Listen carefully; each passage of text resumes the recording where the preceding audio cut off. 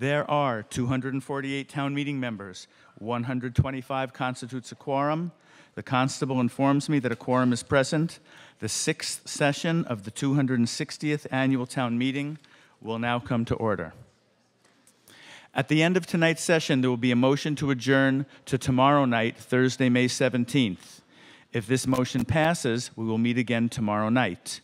If the motion fails, there will be another motion to adjourn until next Monday, May 21st.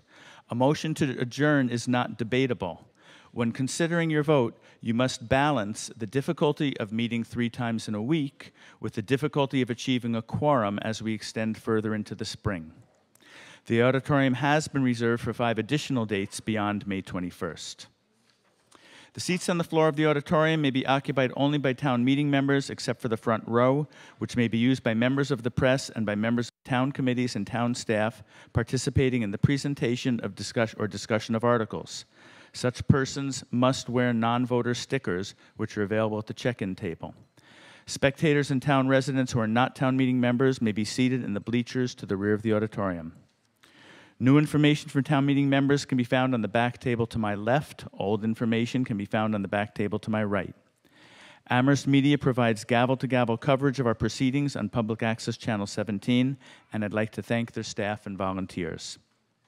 If you wish to speak, you must raise your hand and be recognized. You must hold up a card to indicate your position. Green indicates yes, red indicates no, and a white card indicates that you wish to speak without advocacy or ask a question. When you are called on, please first state your name and precinct. If you forget, I will interrupt and ask you to do so. If you need more than 3 minutes or more than 5 when speaking to your motion, you must request additional time before speaking, and town meeting will vote on your request. Non-members who wish to speak should stand at the rear of the right-hand aisle. Any registered voter of the town of Amherst who is recognized by the moderator may speak without special permission. Others may speak with the permission of a majority. Please stand when you speak if you are physically able to do so. Also, please wait for the microphone before speaking. And when you're speaking into the microphone, hold it like this. Notice I'm holding it horizontal right up to my mouth. That's the way the sound works best. That's the way that the soundboard can most easily control your volume so everybody can hear you. If you're making an amendment to a motion, the amendment must be presented in writing with 4 copies submitted to the following people or groups: town clerk, moderator, town manager, staff, and the chair of the finance committee or whichever board is seated to my left. Procedural motions, such as a motion to refer or a motion to dismiss, do not need to be presented in writing. If you make any motion from the floor, it must be the first thing you do after you've been recognized and have identified yourself. You cannot speak first and then make a motion. If you have not already done so, please check your cell phone and make sure it is silenced or off. If at any point in time you are confused about the proceedings, it is appropriate to call a point of order and ask for a clarification. Also, it's always okay to phone me, send me an email, or see me prior to town meeting if you need an explanation of any kind. We're now going to do our electronic voting test. You should all have your devices. They should all be on so you can see your device number on the LED screen.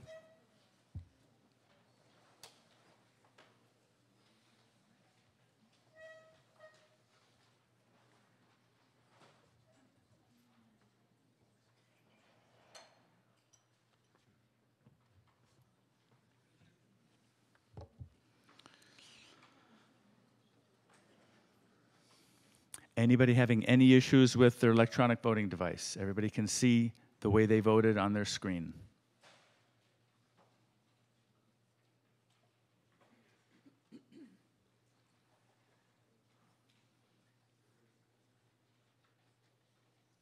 See, yes 102, no 140, no 48. Mr. Wald, I again totally forget which is the correct answer. No? The answer is no. The no's win. Okay, I'm going to be calling first on Ms. Tileman to make a procedural motion, and then I should warn everybody there's going to be some complicated procedural things happening this evening, so gird yourselves and be prepared. Ms. Tileman is going to be making a motion to hear the free cash article, Article 25, at the next town meeting session at 7:05.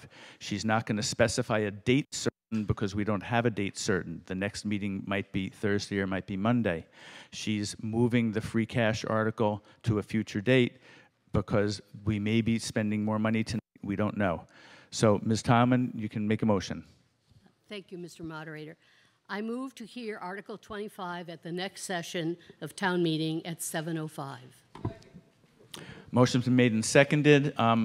You can speak your motion if you want, but I think I already explained it. Any discussion? I see no hands. All those in favor of the motion to move Article 25 to the next town meeting session at 7 o'clock, which is fine to do, please say aye. Opposed, please say no. It's been moved. So what's on our agenda for this evening, first we're going to hear Article 39 because we moved it to a date time certain for tonight. Then we're going to hear Article 27 because we moved that to a date time certain tonight. At that point, I am going to be accepting a motion to reconsider the elementary school portion of Article 8, and we will have a discussion and vote on whether or not we want to reconsider. I hear a point of order.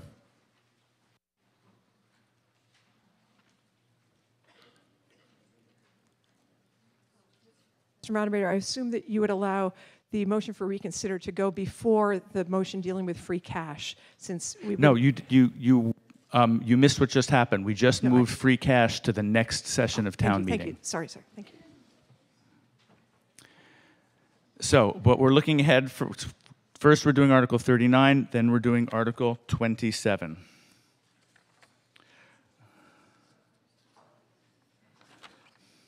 So I now call on Ms. Turner to make a motion under Article 39.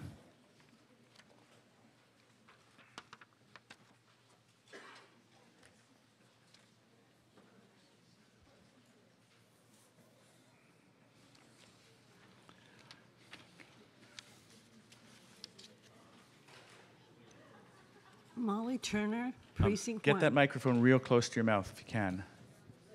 Yep, Paul, give her a hand. There we go. I think, yeah, there we go. Molly Turner, Precinct 1. Thank you, Mr. Moderator. I move in terms of the article, except to replace the final paragraph with the following.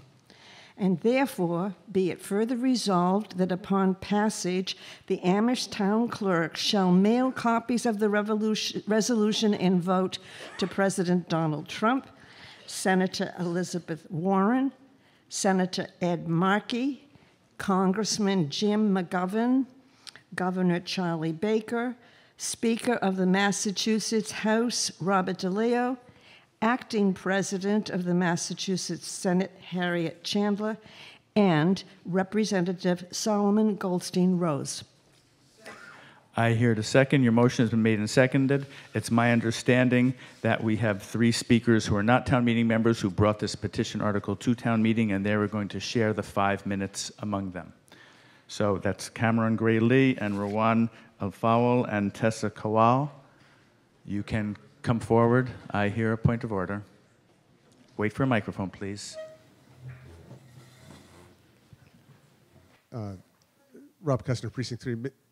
Ms. Turner very carefully made sure she okay, I got it. Thank you. Rosenberg. You may sit. Thank you. So would you strike Senator Rosenberg from the motion because he's not in the motion? He's not the senator.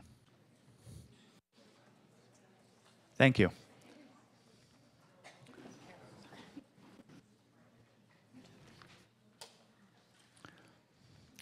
So you may speak to the motion, and you have 5 minutes. Good evening. I'm Rowan Elfawal, and here with me are Tessa Kawal and Cameron Gray. We are part of the Team Jaguar Takes on Climate Change Committee, or TJ Talk. We are 7th grade students from the Amherst Regional Middle School who are working to pass Article 39, which is a resolution in support of the Paris Climate Agreement. The 2015 Paris Climate Agreement is an official agreement between all countries in the world, besides Syria and Nicaragua. Countries involved agreed to keep global temperature rise under 2 degrees Celsius. They also agreed to reduce their greenhouse gas emissions by 26 to 28% below 2005 levels by 2025. On June 1st, 2017, President Trump announced that the U.S. would stop all participation in the Paris Climate Agreement. Article 39 is a resolution for Amherst to stand by the Paris Climate Agreement by adapting its greenhouse gas emission reduction goal. If it passes, we are asking the Amherst Town Clerk to mail copies of the resolution and vote to President Donald Trump, Senator Elizabeth Warren, Senator Ed Markey, Congressman Jim McGovern, Governor Charlie Baker, Speaker of the Massachusetts House Robert DeLeo, Acting President of the Massachusetts Senate Harriet Chandler, and Representative Solomon Goldstein Rose. Many cities in the U.S. have come out to support the Paris Climate Agreement, and we think that it is time that Amherst does too. This is not a political issue, it's a universal one. Democratic and Republican towns alike are altering their ways of life to help stop climate change. In places such as Burlington, Vermont, and Georgetown, Texas, people are already adjusting their lifestyles and making a big impact. There are numerous communities in Massachusetts that have decided to stand by the Paris Climate Agreement. Boston, Northampton, Holyoke, and many more Massachusetts towns and cities have agreed to support it. There's a whole range of possible next steps Amherst could take in order to meet this goal. We understand a sustainability committee is in planning stages. We urge the town to set it up by September so the committee can help with next steps toward implementing this resolution. We would also like to explore having student representation on the committee, since you can see our committee back there. This would allow individuals to speak for the youth passion surrounding this issue. Amherst should investigate switching existing buildings to clean energy, such as geothermal, wind, or solar. Our fellow students on Team Lycanthrope have started to look into putting solar panels on our school. We support their goal. We could use Community Preservation Act funds to create new bike paths. We could adopt a complete streets policy like Northampton and Springfield, where every street has a bike path and sidewalk. Along with these suggestions, there are many more steps Amherst could take. We encourage you to explore every avenue because there's no one solution to climate change. Amherst is a small town, but even small towns can make a big impact. Imagine if every town in the U.S. supported the Paris Climate Agreement. We can't control every town, but we can choose for Amherst to make the right decision. Our town can inspire other communities, as some towns have done for us. We are passionate about this because it is a step towards changing our world. By asking Amherst to pass this resolution and take meaningful actions, we can move towards a better future for our diverse planet. The children of the town are banding together to change this horrific problem. We deserve a future with a safe and healthy planet. We, the next generation, have powerful voices, but we need your help. Help us and future generations to come by supporting our resolution. Thank you for your time. Thank you. If you want, you can stay seated up here in case there are any questions, or you can go back there, whichever you want. And does the Select Board have a position or wish to make a statement? No. And Finance Committee, any statement or position? No. So this will require a majority vote. It is a resolution, and we are now open to discussion. Is there discussion before we come to a vote? I see no hands. We will now come to a vote. This requires a majority. All those in favor of the motion before you on the screen, please say aye. Aye. Opposed, please say no. Moderator hears a unanimous vote. Unanimous vote. We do not applaud at town meeting, so we are done, you guys.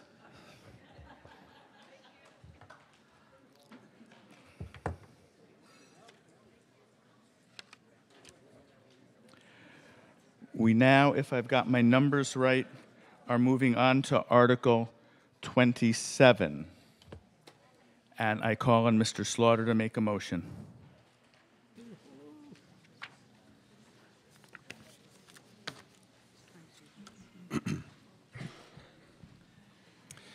I move in terms of the article, except to replace the text that begins with the phrase, provided, however, that the town, with the following language, provided, however, that the town shall not provide a conditional commit to convey said property to the Amherst Affordable Housing Trust until the town council determines that a feasible project meeting the above objectives has been identified, and shall not convey such property until financing commitments have been obtained and key permits have been secured. Motion's been made and seconded. You may speak to your motion. So the Select Board recommends this to you unanimously. I will state the following. This is, we're getting into those topics within the warrant that start to beg the question of some of the charter transition provisions, and the Select Board, while considering those amongst all the articles on the warrant, have certainly taken it up in a little more detail on some articles versus others. We felt that this article was one that was in keeping with the transition provisions within the charter, and so therefore we recommend it to you. We think that the delay in not passing this, or waiting till later to take up this topic of affording the affordable housing trusts the opportunity to convey the property, would negatively impact the ability to move ahead with affordable housing goals that the town has. And for those reasons, the Select Board recommends this to you. Thank you. Now calling on Mr. Hornick for the Housing Trust.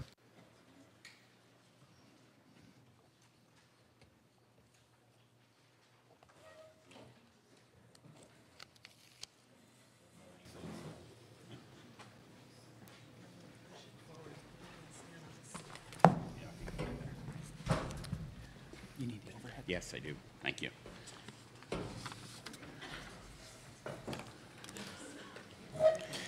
John Hornick, Town Meeting Member, Precinct 7, and Chair of the Amherst Municipal Housing Trust. I request 7 minutes.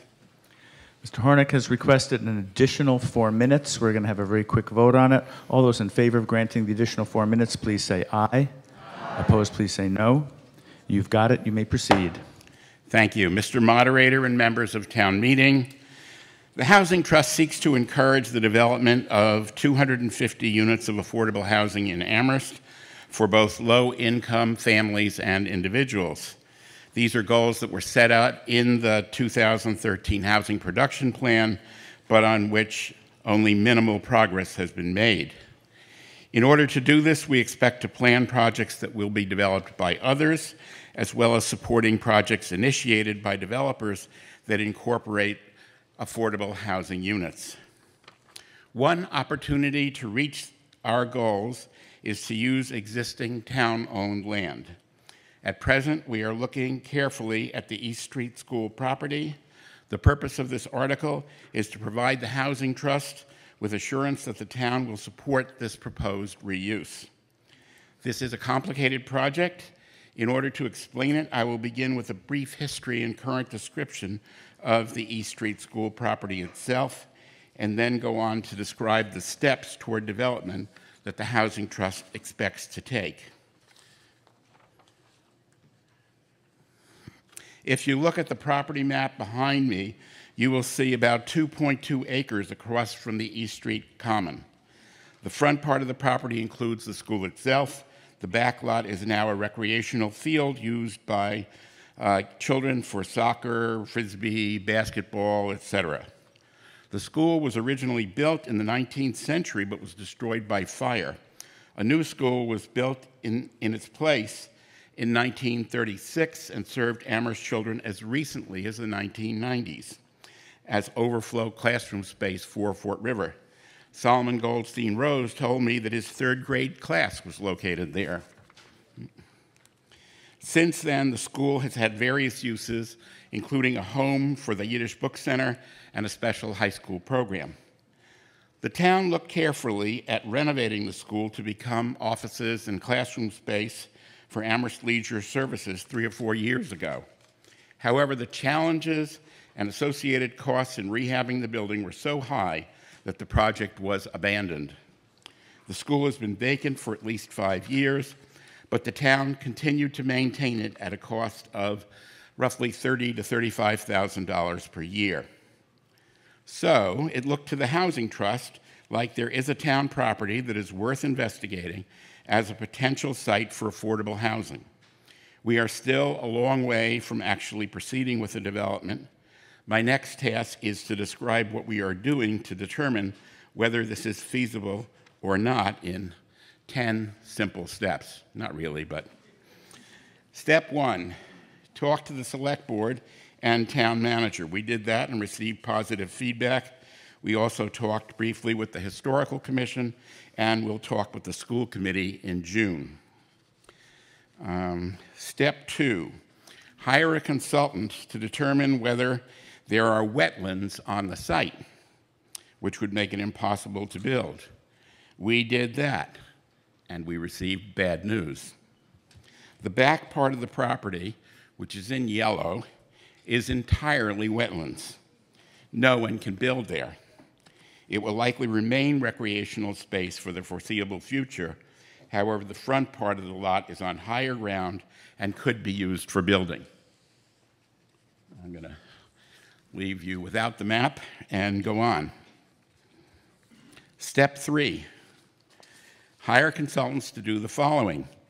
A site survey of the property. B, an analysis of whether the school building can be reused for affordable apartments.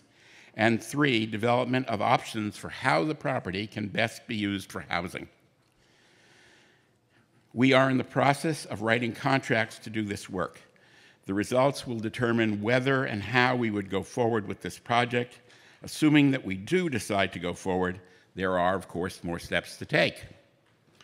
Step 4, seek feedback from town citizens on what the trust thinks we should do. This would include a fall housing forum at which design ideas would be presented. We also expect to develop a way to communicate about this online and receive online feedback. Step 5, develop a request for proposals in which developers would bid on the project, describing what they would do with the property and what financing support they would seek from the state, the town, and possibly other sources. Step 5, seek approval from town council for releasing the request for proposals. This is critical because the RFP would commit the town to transferring the property to the successful bidder after she or he had submitted final development plans as well as meeting all financing and licensing requirements. Step 7, release the RFP, evaluate the bids, and contract with the successful bidder. Step 8, meet with the Amherst Historical Commission again and request permission either to renovate the school building or to demolish it, whichever alternative becomes most appropriate. The Historical Commission would almost certainly hold its own public hearing. Step 9, monitor the initial development work of the contractor and formally transfer ownership of the property once all contractual requirements had been met. Step 10, a ribbon cutting ceremony and move in for the first occupants of the building. That's a bit oversimplified, but I wanted to give you an overview of how this project would proceed. Almost at any point, the project would be stopped if the Housing Trust determines that an obstacle has appeared which makes it impossible to move forward. There are 3 formal opportunities for public input at steps 5, 6, and 8. In addition, the monthly meetings of the Housing Trust are open to all. Although the approval of this body is not final, it is important to the Housing Trust. It provides us with the authority to move forward with the steps that I have outlined and will give prospective contractors confidence in considering whether to bid on this project. We believe that affordable housing is important to Amherst, and we ask your support in developing this project. At its last meeting on May 10th, the Housing Trust voted 7-0 to support this article with 1 member absent. I ask that you join us in moving this forward. Thank you for your consideration. Thank you. Ms. Ratner for the Finance Committee. Thank you, Mr. Moderator. The Finance Committee recommends this article by a vote of 6-0 with 1 absent. And the only thing I would add to what's been said previously is that building housing on this property could possibly generate some property tax as income for the town. Thank you. This will require a 2/3 vote for passage because we are transferring the supervision or ownership of property from one entity to another. Is there discussion before we come to a vote? I see a hand in the back row with a red card. Mark Kasarik, Precinct 9. Thank you, Mr. Moderator. You might recall a few years ago, the last time we had a discussion about this property, Manager Musanti addressed a meeting trying to inspire us, and successfully so, to appropriate, actually I think it was a bond funding for so many hundreds of thousands of dollars to rectify water damage, a leaking roof, and so forth. And at the time, he told us one of the reasons he had an appreciation of this property is because of, quote, the craftsmanship. He had inspected it, done various tours, and he was very impressed with the quality. I share his sentiments. From grade 1 to 4, I was first exposed to the building. And over the decades, I've had many conversations with former teachers and staff members and students, and they all told me what a special place this is. One former teacher told me she considered it to have a magical ambiance, and I can appreciate that. It was in that location that I first developed a penchant for learning, and for the next 17 years, I decided to do all my education in Amherst. But it's not just my personal past that gives me reason to be concerned about this article. I feel that the building still has pedagogical potential. It has, not too long ago, been used as the Fort River School Annex, accommodating the overflow. That was in the 90s. And in the early 2000s, it was the alternative high school. Earlier, it had the role of being the National Yiddish Book Exchange. That was from 1981 to 1992. I even had an interview with the person who called in the fire alarm in early 1936. And one of the reasons he did so is because he was a student there and he definitely wanted to save it. And the interior of the school was rebuilt, but the exterior shell did remain. And we can see it today with its beautiful Romanesque arch and the nice warm brickwork. I'm also concerned about propinquity, or should I say proximity to the historical district. Nearby, we find the Dickinson Bags Tavern, the Noah Dickinson House, the JCA in its historic structure. It seems to me that a continuing academic use for this building has a better congruence with the historical district. I'm also worried about precedent. Will this be the first town-owned valuable asset that we're going to be divesting ourselves of? So for those reasons, I urge you to vote no. Thank you so much for listening. Thank you. I see a hand in the middle. Mr. Hornick, you should probably just be seated, so in case someone else wants to come to the podium. Yes, I saw a hand in the third row center there.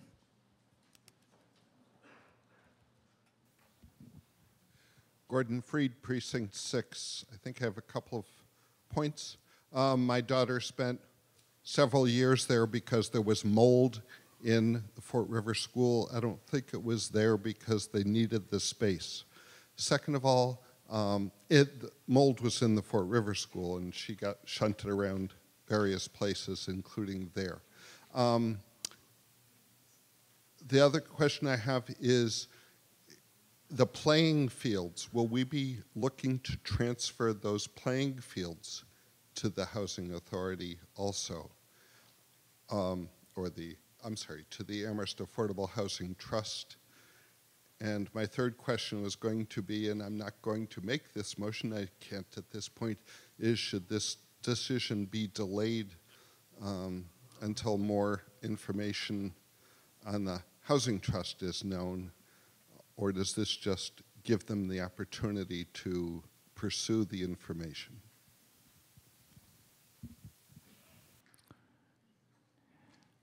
Nobody has to respond, but if somebody wants to. Is there further discussion? Yes, Ms. Tauman. Just some information. Once this is deeded over to the contractor or construction person, and things don't go well, or in time they choose to sell this property, what is the role of the town in that? This is a fairly valuable piece of property, and it appears we're giving it to a group with a lot of provisions. I understand that, but I guess I'm curious as to how the town will get some revenue back from this. Mr. Hornick.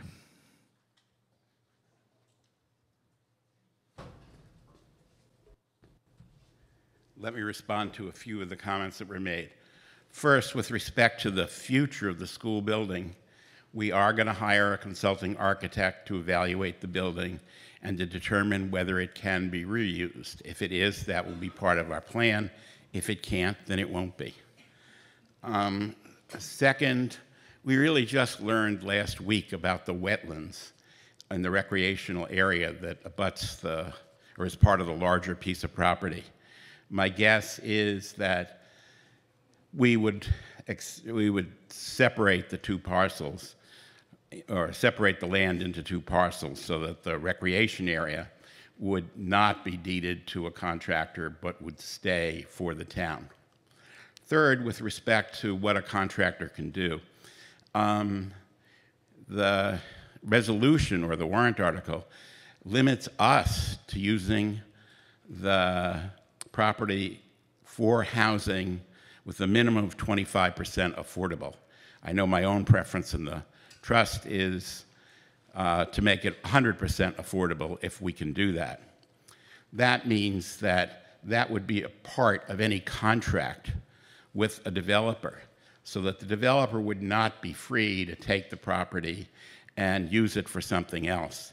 In fact, formally, the property doesn't get turned over until they've reached a point where the development has been completed.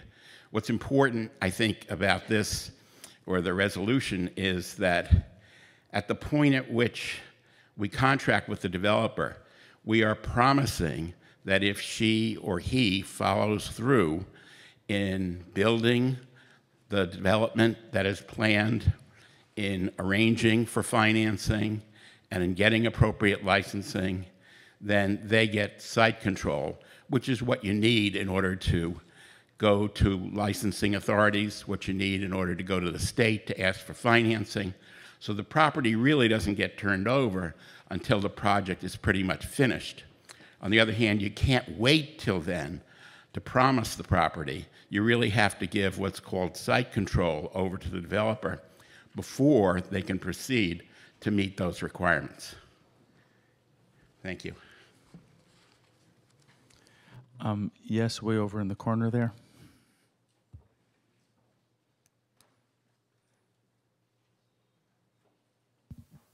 Rudy Perkins, Precinct 2. I was involved with the Olympia Oaks development, which is on town land, and that was done as a 99-year ground lease, which gave the town an additional layer of control beyond the affordable housing restrictions. Is it my understanding? Well, let me ask the question. It looks like this doesn't necessarily preclude such an arrangement, and I wonder if the Housing Trust would also explore something like that. Mr. Hornick? Sorry, my apologies. Absolutely. It isn't only a matter of would we explore it, we'd really be required to do that. If the developer receives funding from the Department of Housing Community Development, if the developer receives funding from Community Preservation Act funds, then those would be built-in requirements in return for receiving that funding. So again, I haven't told you everything because I limited myself to 7 minutes, which I didn't quite make, but I did the best I could. Further discussion? Yes, right here in the front, second row from the front. Carol Gray, Precinct 7. I certainly think we need more affordable housing badly. But I'm worried that this is not the right vehicle to do it with, and that this is setting a precedent that is dangerous for getting the kind and quantity of affordable housing that we want. What I mean by that is that the article says 25% affordable housing. Why not? I appreciate that you're going to try for 100, but it only says 25, and it says 80% of the median. Well, you can have 3 different tiers of affordable housing. There's 50% the median, which is low-income people. 80% means almost the average people. And then there's 30% the median, which would be habitat houses. This doesn't allow for any truly low-income people to have housing. Also, I was doing some research about affordable housing trusts in other places. Cambridge apparently is the state-of-the-art model. They've used millions, many millions of CPA funds to create huge amounts of affordable housing. And their affordable housing trust only works with nonprofits. They're not giving away assets to private developers who need to make profits, and that's their main motivation. I really worry about we've got a few lovely historic buildings that, for all the reasons that were said by Mark, I think that there should be studies on historic buildings before we decide to turn them over. For all the reasons I just said just now, I think that we need to have an affordable housing trust modeled like Cambridge, working with nonprofits and getting affordable housing for each tier of not just the almost wealthy people who can do 80%. How about the low income, the 50%? What about teachers? Could they be the 80% the median? What about firefighters? If we want to get working class people affordable housing, we need something that's 50% the median. We need some that's 30% the median, and we need to work with nonprofits like Cambridge is doing. Otherwise, we open the floodgates to losing really valuable assets. Is that the ringy bell? Okay, that was interesting. Anyway, I think this is something that could easily wait a year to have more thought and to hone in on, could we work? I mean, Rudy's group does great work. If this said we were going to work with HAP, I'd vote for it. It doesn't say that. And if it said we're going to have 75% affordable housing and 25% of it would be 50% of the median, I'd vote for it. It doesn't say this. This is using the affordable housing label to perhaps create. Please don't get into motives. Just talk about the pros. Just talk about the pros and cons of the issue. I think that you cannot assume that the name affordable housing is automatically creating the best vehicle for creating affordable housing. I 100% want affordable housing. I can't support this. Ms. Kruger. Just a couple of things. The previous speaker said if a particular nonprofit had been named, she would support it. Actually, that would be a violation of public bidding laws. We cannot identify. I think my understanding of this article and the work that the trust is doing right now is to create a broad envelope. We don't know the cost. We don't even know if it's feasible. We don't know the cost. Every site, every project is different and bears different parameters. We don't know if there'd be anyone interested in being the developer at this point. So it's trying to create a broad envelope, and then as more details are known, there's a public participation process to say, hey, if it's financially feasible, we'd like 50% affordable or whatever. And we've negotiated that quite well with some of the recent affordable housing developments that we've done. So we're quite capable of negotiating for what meets the town's housing needs the best. But this is creating a broad envelope because we don't really know what we'll find and how the details will shake out on this particular development. Yes, right on the aisle there, 5 rows back, 4 rows back. Louis Maines of Precinct 10.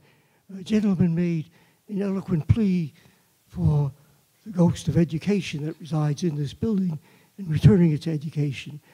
Does someone involved in having authority over education in Amherst, can they speak to whether they would in fact like to have a shot at this building? Thank you. Further discussion? Yes, right in the aisle there, green card. I'll stay seated. Bruce Coldham, Precinct 3. All I would observe is that the motion is to move the property from the control of the school committee to the select board. Then the town makes a decision about what happens to it. Earlier speakers who've referred to transferring this to for-profit developers, I think, cannot presume that this article will affect that. Thank you. Yeah, fifth row back, right there. Hi, Lisa Berry, Precinct 2. I move to call the question. Motion to the previous question has been made and seconded. If 2/3 of you vote yes, we will then come to an immediate vote on Article 27, which in turn also requires 2/3. All those in favor of the motion of the previous question, please say aye. Aye. No, please say no. No. Moderator does not hear 2/3. We continue with the discussion.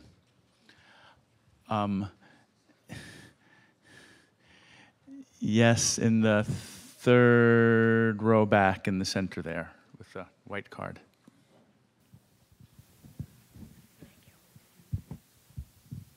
Jennifer Page, Precinct 8. I'm confused about the sequence of events. I believe Mr. Hornick said that this would be presented to or requested of the school committee in June, and yet we're being asked to vote on it today. I guess I don't understand if we vote to approve it and then we hear in June that the school committee actually would like to use it for educational purposes, what happens then? Or can they even say that in June if we already approve it tonight? I don't understand. Yes, Mr. Hornick. As I said, there are, at almost every step, something could stop this project. Could essentially say to the Housing Trust, no, it doesn't make sense to move it ahead. So you vote for it today, it doesn't mean absolutely it's going to move ahead. If the school committee says, we think this is a terrible idea, we don't want to concede the property at this point in time, that would probably stop it. If we learn when we have architects come in that it's impossible to reuse the school building, I won't say that will stop it, but it's an issue that will have to come before the Historical Commission. They can stop it. As I said, there are various opportunities for public input, various places where it can get stopped. And as the Housing Trust recognizes, that's all possible. Nonetheless, we think that there isn't a lot of property to develop in Amherst, and we think if this is going to turn out to be a good opportunity, and I've said we don't know, then we would be foolish not to proceed with this. Thank you. Further discussion? Yeah, third row from the back with the green card. Hi, Bonnie McCracken, Precinct 6. And I also have a fondness of this building, not just because of historic, but my daughter also attended school. But I'm feeling very comfortable with this project because I've seen what Soldier On has done in several communities, and they've done a wonderful job in restoring some old buildings, school buildings, into affordable housing for our veterans. One is in Willimantic in Chicopee at the X. I think that was recently opened like a year ago. I encourage you to drive down there. It's beautiful, has a nice park across the street, easy access to 91. And then there's another one in Agawam, also developed by Soldier On. And I'm not promoting Soldier On, but they do have a history of developing old schools into affordable housing. So I encourage everybody that we need to move forward in getting more affordable housing in town. And this is an issue I've been working on for many years. Thank you. Thank you. Yes, right here, fourth row.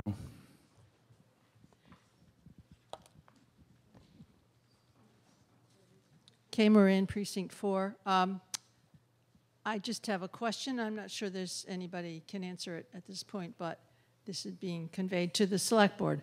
And if all of these steps are not taken by December 3rd, the select board will be no more. So there will have to be, at some future time, a rewording of this, because who would take possession of it at that point? Mr. Hornick. As Mr. Slaughter mentioned in his introduction to this, this is one of the issues where there's some ambiguity about whether to proceed or not. As I understand it, and certainly as the resolution reads, no final decision can be made until after town council is seated and they vote on this. As I mentioned, from my point of view, one of the last steps is to ask town council to approve the request for proposals, anticipating that there would be a contract that would promise the successful bidder that the property would be turned over to them at such time as they met all the contractual requirements. So I hope that answers the question of the speaker. Thank you. Yes, in the second row right there, the white card. Hi, Marla Jamate from Precinct 7. Just a question, why is the minimal amount of affordable housing in this article set at 25%? And would it be possible to introduce an amendment tonight to raise that threshold, for example, to 50%, given that this was a building that had a history of public use, that there is a dire need for more affordable housing in Amherst, given that recent developments have proceeded with no affordable units. Would it make sense to raise that figure, and is there anything to prohibit us from doing that tonight? Thank you. I'll answer the first part of that. If there was a motion to increase that amount to a higher percentage, I would rule it out of scope. Mr. Hornick, do you have anything to add? Or? No, I think, to be honest, this was drafted on our behalf by the town attorneys. They argued for a kind of more conservative approach to say, okay, the minimum standard would be 25% affordable, and that the minimum standard would be 80% of area median income for residents. As Ms. Kruger suggested earlier, we do think we can and should do better.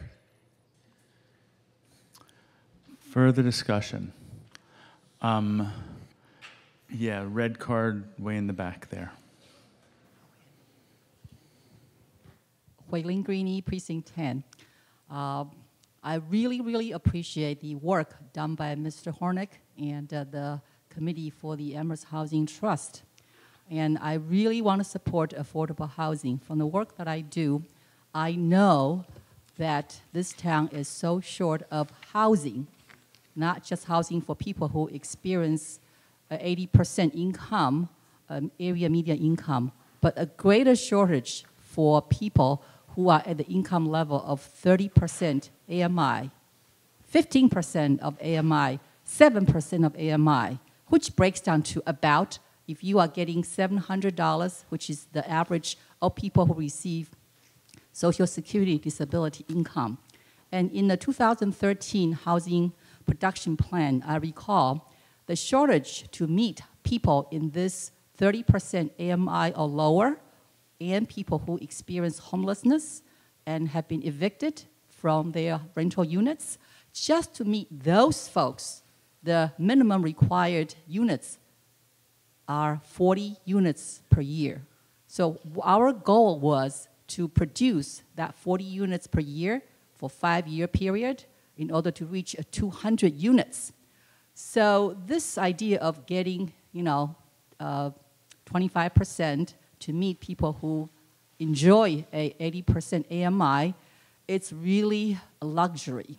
So I'm here wanting to support affordable housing, but I want to stand to support affordable housing for those who have been really excluded in our usual conversation of affordable housing, for those who are, say, for the affordable housing, for the AMI 80% for one-person household, which is about $45,000.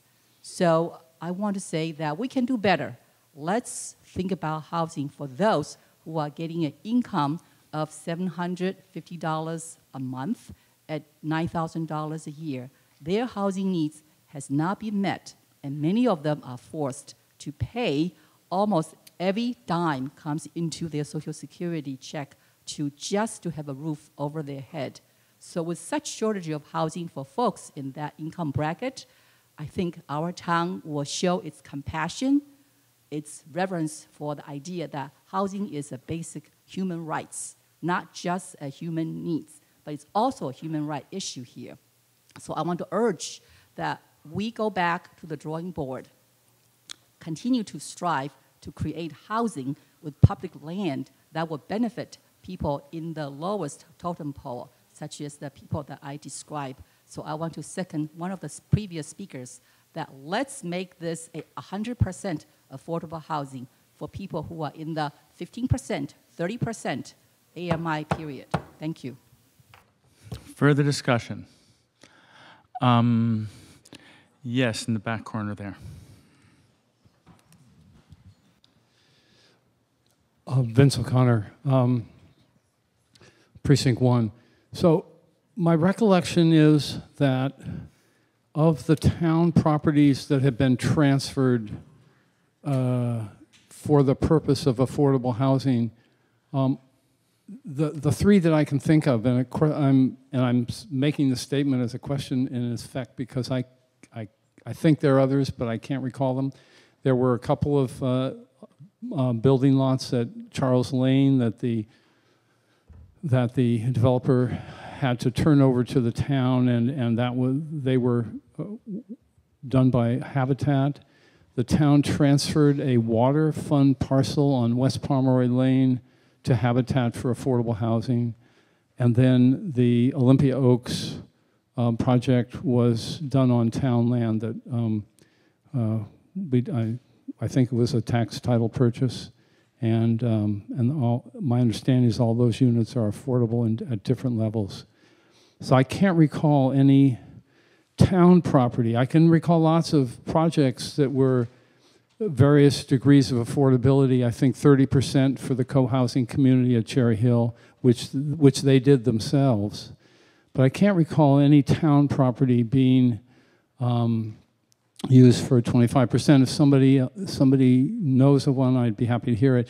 The other question I have is, because the recreation area is not buildable, how many housing units could be constructed on the front part of the parcel? And therefore, it might put the 25% in some context. What I'm concerned about, I guess, in asking that question is that we might have a couple of low-income families, and then the other units would be, along with the Beacon Coles project and so forth, be rented out to UMass students. And I don't think that's an appropriate use for town property. So I'd just like to know if there are other properties of the town that have been used for affordable housing in a different way than fully affordable, and what the number of units that might be constructed on this property given the unbuildability of the thing, so we have some sense of what the 25% of what are we talking about? Mr. Slaughter. So to the last question about the number of buildable units, I think that's one of those important questions and part of the due diligence that's in the immediate future for the trust in looking at this piece of property. I think it's unknown at this time how many units could fit in there. It depends on what kind of housing. Depending on size of apartments or size of units that you build. Are they 3-bedroom only? Or are they 2-bedroom? Are they 1? How many you can fit? That's part and parcel of the continuing investigation that's going on and will be going on. I think the other points about that a lot of people have made relative to what level of affordability it should be and how many units of affordability there should be within this are also completely under our control, and therefore will be taking in as we get feedback from the public about how we proceed on this. And so this, I think these set sort of minimum standards, but it also, you know, we're certainly hearing tonight from the folks as they get up and speak that they would like a greater level of affordability and a greater number of affordable units within that. And so I think that this sets a minimum standard, but I think that there are opportunities for the public to engage and provide input and guidance to the trust as well as the select board and subsequently the town council about how we proceed on this project.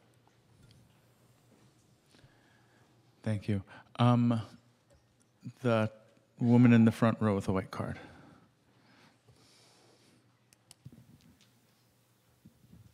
Denise Barber, Precinct 9. I had 2 questions, but now I'm down to half a question.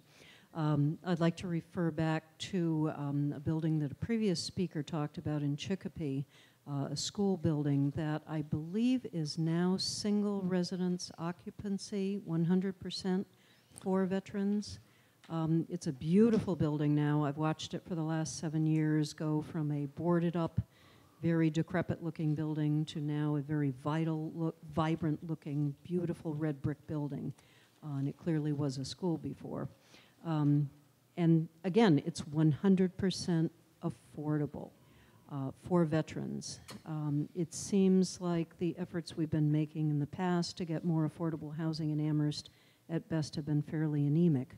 So I guess my question is, if Chicopee can do a project like this, why can't Amherst? Green card in the center over there. Jerry Weiss, Precinct 8. I have a green card up, so I'm in favor of this.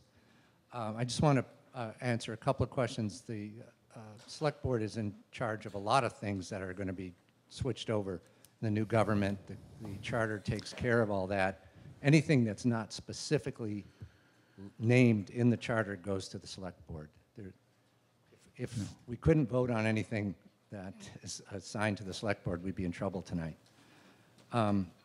Second, 80% of the area median income is a need in this town. It's the area median income is, I believe, $67,500. I might be off, but I think that's what it is. So 80% is basically workforce housing. We need all kinds of housing, 30, 50, 80, 100 we need too.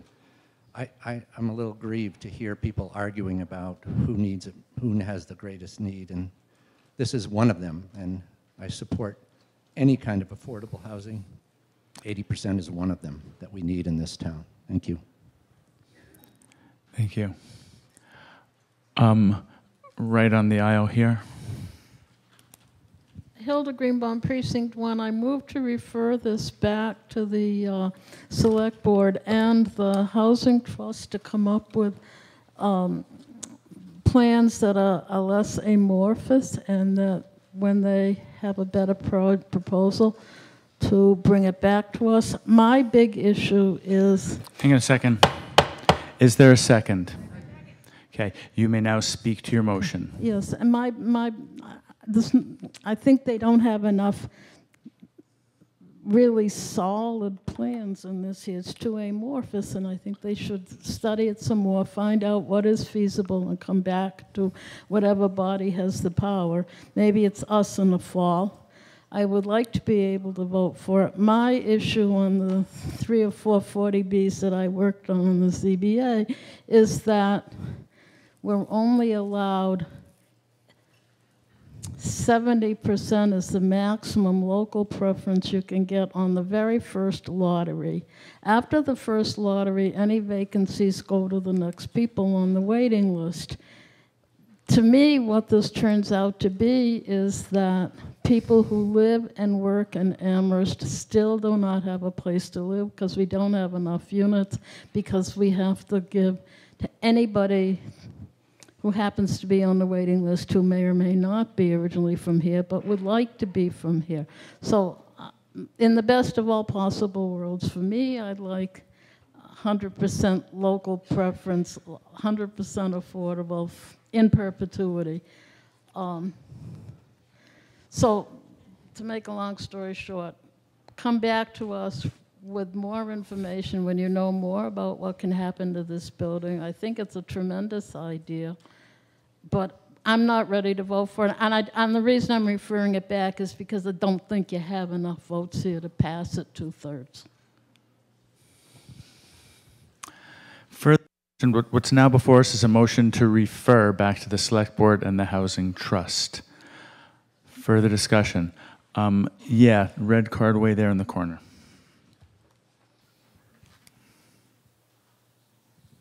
Thank you. Catherine Oppie, Precinct 9. You know, this body has talked about affordable housing for a very, very long time.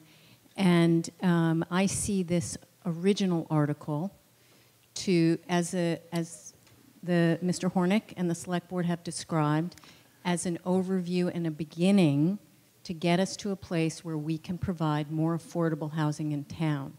And I fear that we are making perfect the enemy of the good. This is a good move forward to provide Amherst with more affordable housing. And I'm not sure why the argument is that it has to be perfect before this body will vote for it.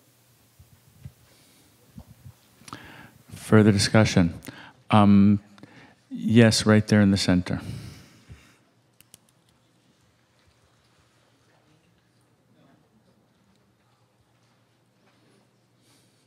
May Gage, Precinct 1, very briefly. My understanding is that we can't get some of these answers until we make this initial approval, that it simply allows the Housing Authority to go forward and explore what some of the different options are, and that to refer it isn't going to move the project forward because those questions haven't been answered. And I see a green card 3 rows from the back right there. Dorothy Pam, Precinct 10. I am in favor of the motion to refer it to study. I think that when you use public property and public land, then the goods have to go to the public completely. And I think that means nonprofit all the way, and I think it means making those changes that people have recommended in terms of lowering the required income. Thank you. Yes, against the wall over there.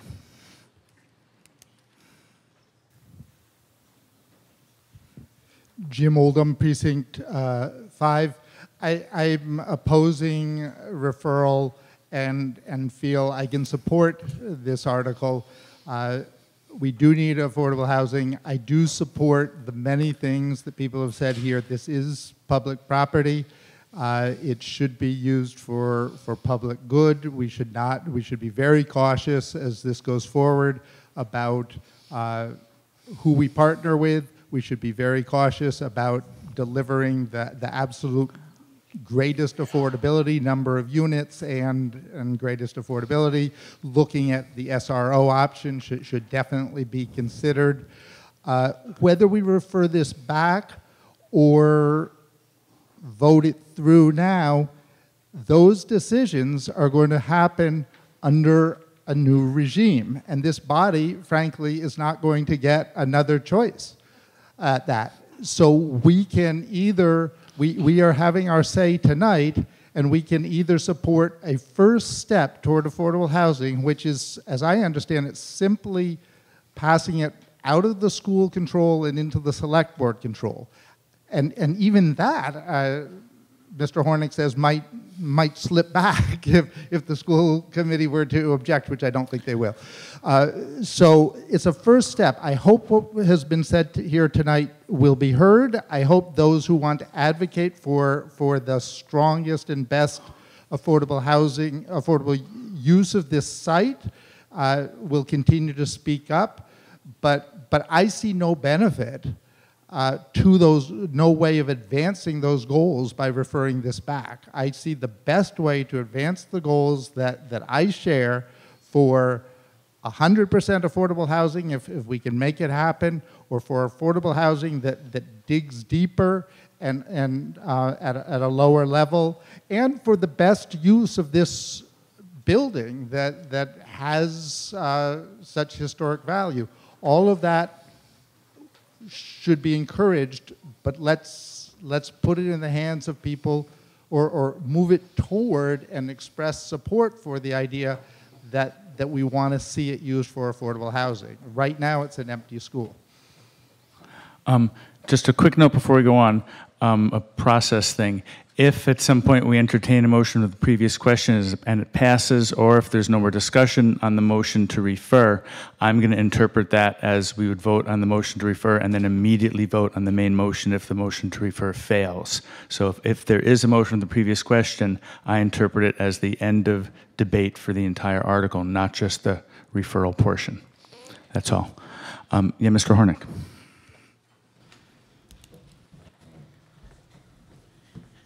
In case anyone was curious, I also oppose the motion to refer.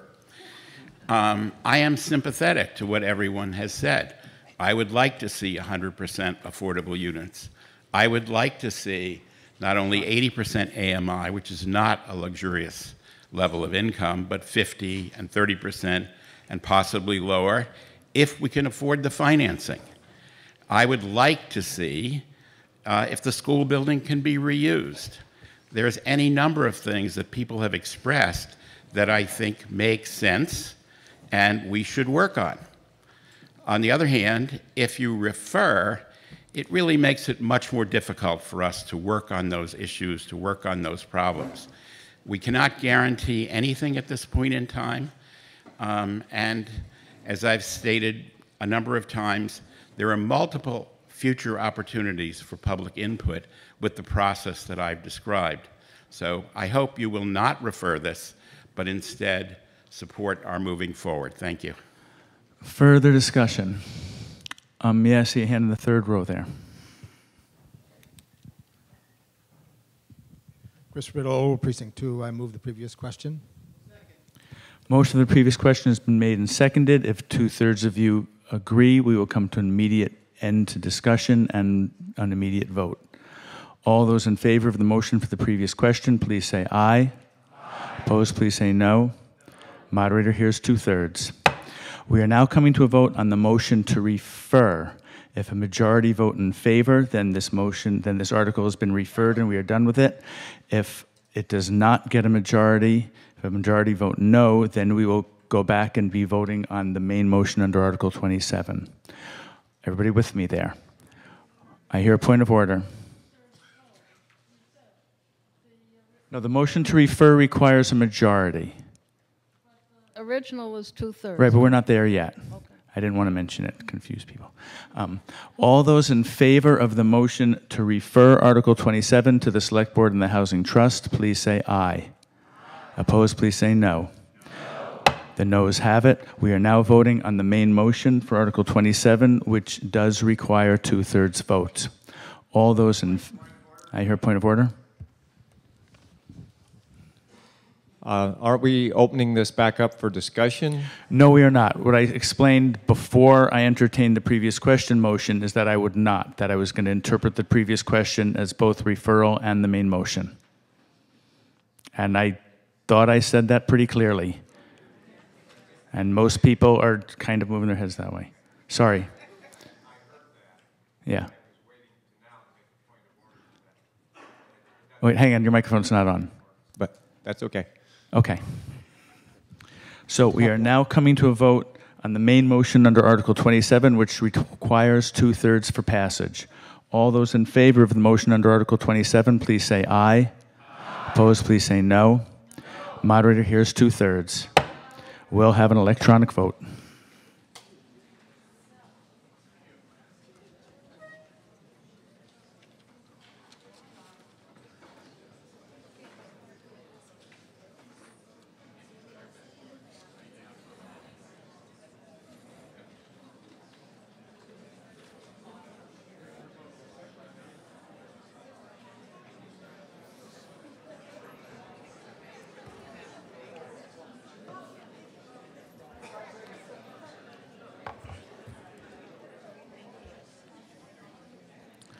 The results are 145 yes, 27 no, and the motion has passed by 2/3.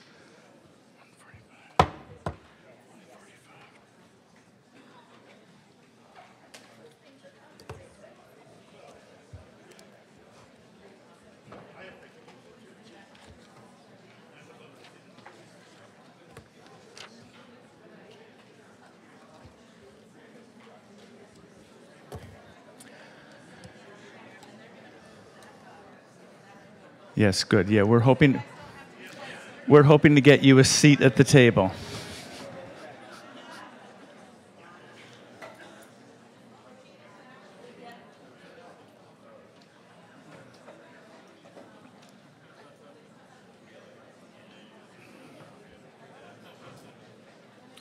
I am now calling on Carol Gray. I hear a point of order. Wait for a microphone, please.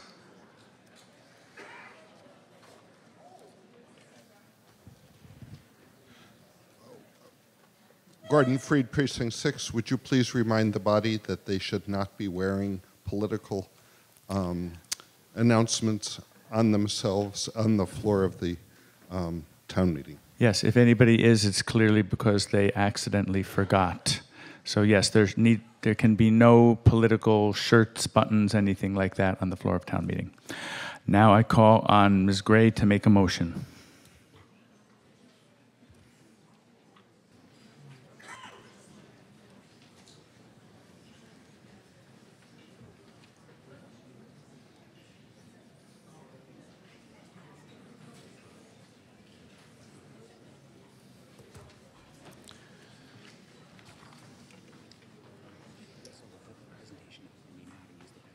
Okay, sure.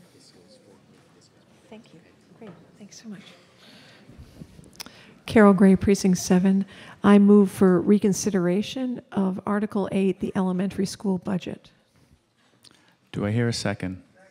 Motion's been made and seconded for the reconsideration of the vote on Article 8, elementary school. You may speak to your motion. I am reconsidering this budget to give us the opportunity to hear a lot of information that's been collected since we voted on that budget regarding the preschool, the demand for preschool slots, the possibilities for location. Here's the new information. Excuse me, I hear a point of order. I'm not sure where it came from. If you could stand up, it really helps the microphone people and me. Kevin Collins, Precinct 5. Is the sponsor of the article present? Is that the school committee? They are not the sponsor. That's I'm the one who answers that. It's the finance committee who actually brings the budget articles, and they are present, but I don't think that would necessarily make it out of order anyway. But it's the finance committee who are the formal sponsors of this article. You may continue. For what it's worth, I did go to the school committee meeting yesterday, and I gave them a 16-page memorandum with all this information. Here's new information. After the superintendent presented and said, as far as he knew, the children in the existing preschool at the high school have been referred elsewhere, I just made a couple calls to try to figure out, well, is there a demand? And I had no idea that I was going to do reconsideration. I just wanted to find out more information. What I found out was that the Crocker Farm Elementary School has 31 children on their wait list for the fall. I found out that the Head Start program, their preschool, has 15 children on the wait list for the fall. I found out at the school committee meeting last night that they've made a change to the Crocker Farm preschool program. It's going into effect this fall. And the change is to create more special ed slots, which has meant that there's a decrease in the number of regular slots. The decrease is from 40 to 32. There's more of a need for preschool. Oh, and then let's not forget the huge category, which is kids who don't have any money to go to preschool. After the discussion of the school budget, I spoke to Mr. Morris and I said, how many, and I was frankly shocked to hear in the enrollment working group that there were a large number of kids in our town who don't get preschool just because they're poor. So I spoke to Mr. Morris. I said, how many kids do you estimate don't go to preschool at all in our town because they can't afford it? He says, maybe 15. I said, how much would it cost to get those kids into preschool? He said, maybe 120,000. So that got me thinking I should do more homework. So since then, I also talked to the assistant at the Head Start program, and I said, what do you think about the estimate of 15 kids who are low income and don't go to school? She says, I think it's very low. She says, I would estimate that more than half of the eligible kids in Amherst don't go to preschool because they can't afford it. That's huge. Here's new information. So I was trying to think, well, okay, even if we appropriate the money, you got the space problem, because Summit Academy, if you recall, is moving into the high school. So where else could the students go? So I emailed Mr. Morris. I said, what about other schools? He said, Wildwood is pretty full, high school full, Crocker Farm full. That still leaves maybe Fort River, it still leaves maybe the middle school. But then I thought, what about where Summit Academy is vacating? So I made a call to the person who's the facilities person to see, is there anything planned for that building? As far as he knows, no, nothing planned for the fall. He said, but you don't know if the use would be the same. And he says, so I said, so I should call the building inspector. So I called the building inspector, and the building inspector said, as long as the kids were not younger than 2 years and 9 months old, it would be the same use, educational use, educational use. And he also said that as long as that building is in continuous use as educational purposes, then it's grandfathered in. So even though this building could certainly use work, it could be brought up to code in various ways, but it's been functioning as a school fine for decades. You don't have to bring everything up to code unless you have a gap in use. So keeping a preschool in that building this fall actually keeps the options open for our town in ways that having one gap year will foreclose all options for educational use unless you sink a lot of money into bringing it all up to code. Okay, I better hurry. So I already covered this. Preschool will be the same use. In fact, it used to be a kindergarten. It's still got little tiny toilets. It's still got, here's the classrooms, ample classrooms, nice cafeteria for 20 kids. It's got a greenhouse. I went there with the current preschool teacher is willing to continue with this program. I talked to 2 of the parents. They want to keep their kids in the program. They said other parents in the program also want to keep their kids in the program. One parent said, I know 30 kids who would want to be in a program. They need slots. The current teacher is outstanding. And right now, she's still available. And she went and toured this facility and said, yeah, that she was all excited. Look at the little tiny toilets. Look at the little tiny counters, the little tiny water fountain. Look at the greenhouse. This would be great. My kids are growing chives. I'm out of time. Please vote to reconsider. Please give us the chance to have the discussion with the school committee, with other stakeholders. Vote yes on reconsideration and hear more. Motion to reconsider requires a majority. It cannot be made by somebody who voted with the minority, and Ms. Gray was absent at the last vote, so she therefore didn't vote with the minority. Therefore, she meets our bylaw requirements. If the motion to reconsider passes, we would find ourselves exactly where we were when just before our final vote on the elementary school budget. You may not recall, but we had 2 numbers before us. We had the original Finance Committee number of $23,227,365, and we had another number based on a motion to amend by Ms. Gray, which was $15,000 higher than that. So that's where we would be if the motion to reconsider passes. Any questions on process? Good. I see a hand in the back corner there.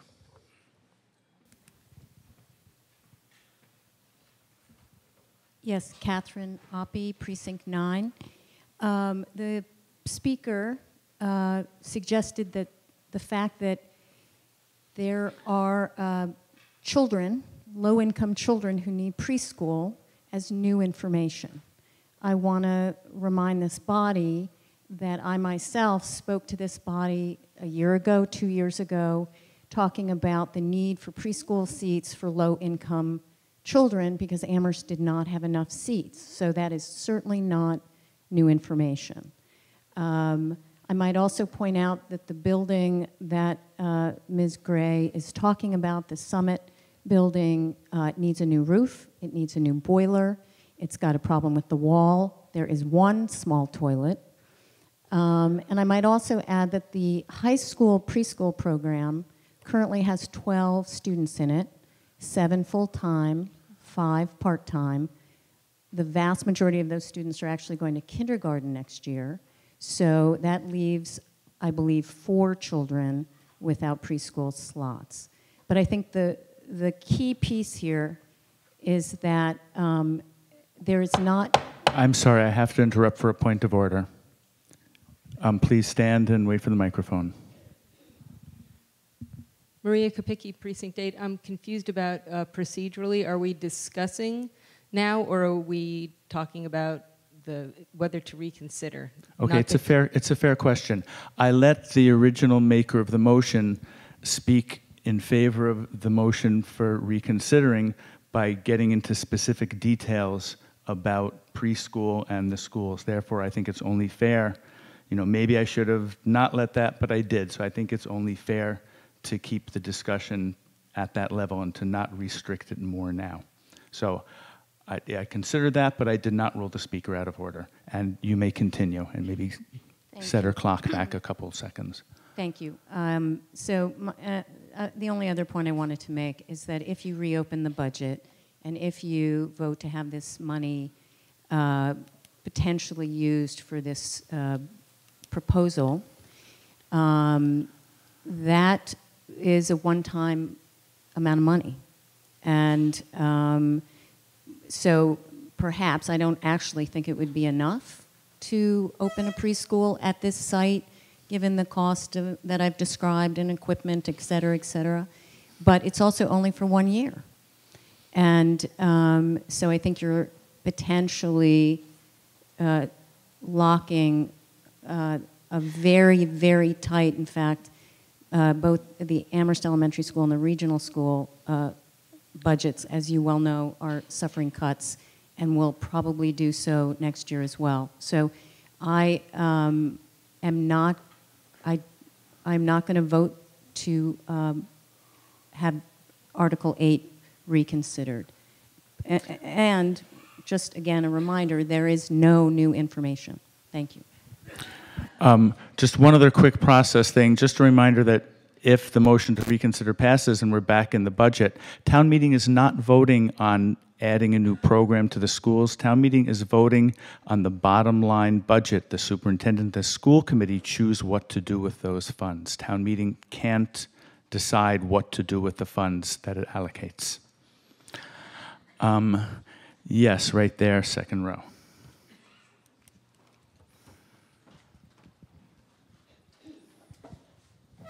Thank you, Mr. Moderator. Christopher Hoffman, Precinct 7. I'm going to vote against this motion to reconsider, as I voted against every motion to reconsider that has come up in the decade or so that I've been in town meeting, including motions where the reconsideration may have overturned a decision I disagreed with. The previous moderator, Mr. Gregg, used to have a little speech, which he'd often give when a motion to reconsider came up.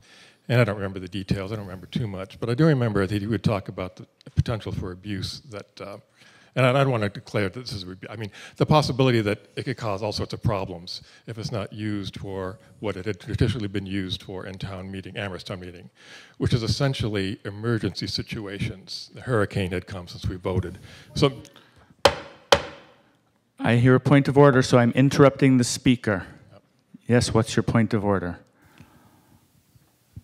There was just a reference to abuse of procedure, and I think a motion for reconsideration isn't actually the standard that he laid out. Okay. I was listening very carefully to the speaker, and I did not feel that he was referencing this particular motion to reconsider. He was talking in general about something the previous moderator said that I considered repeating tonight, but didn't. And he was not talking about a specific motion to reconsider, but generally the power and the potential abuse of any motion to reconsider. The speaker was not out of order, and you may continue. yes, I'm sorry. I was hoping I would not slip and say abuse. I did not want to apply that.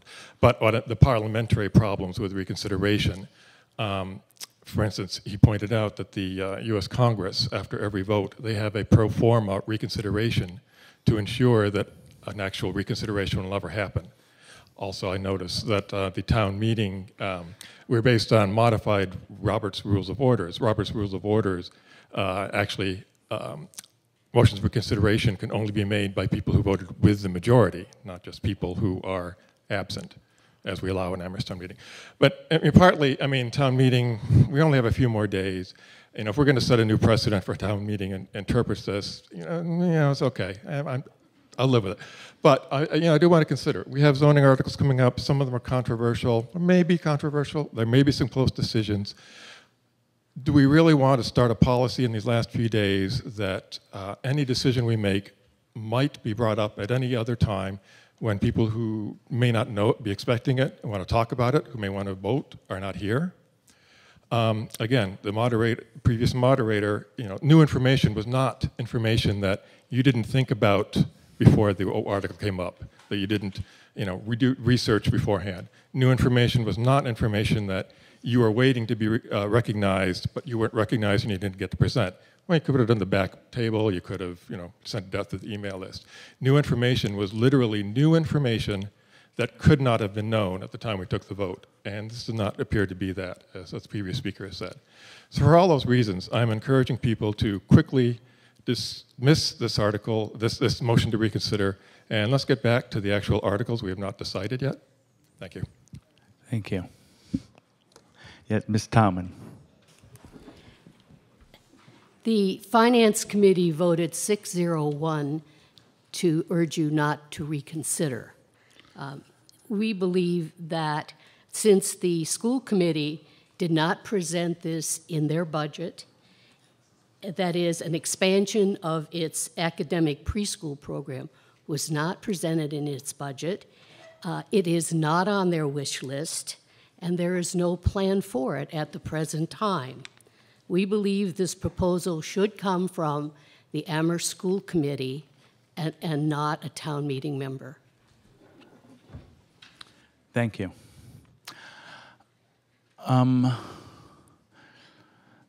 Yeah, I see a green card, third from the back there. Dorothy Pam, Precinct 10. Preschool is one of the most important things in terms of dealing with income inequality. I just want to remind people that it is worth everything that you spend, and it makes the greatest difference in people's lives and their chance to move ahead in the society in a meaningful way.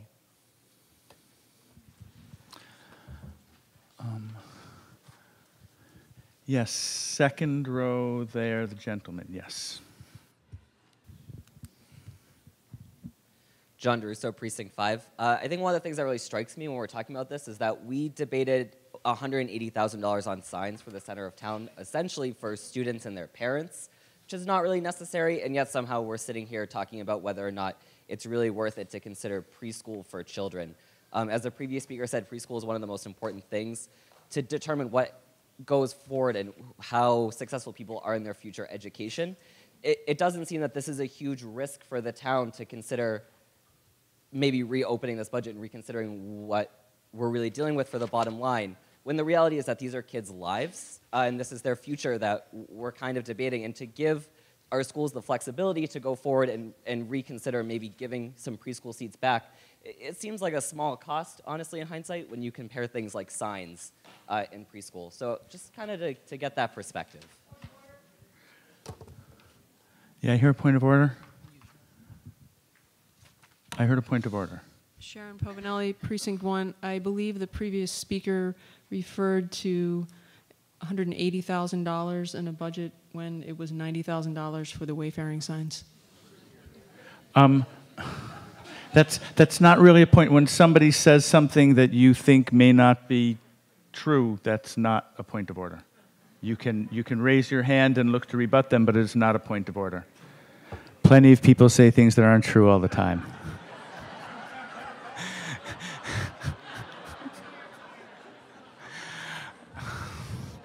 Yes. Second row from the back with the red card.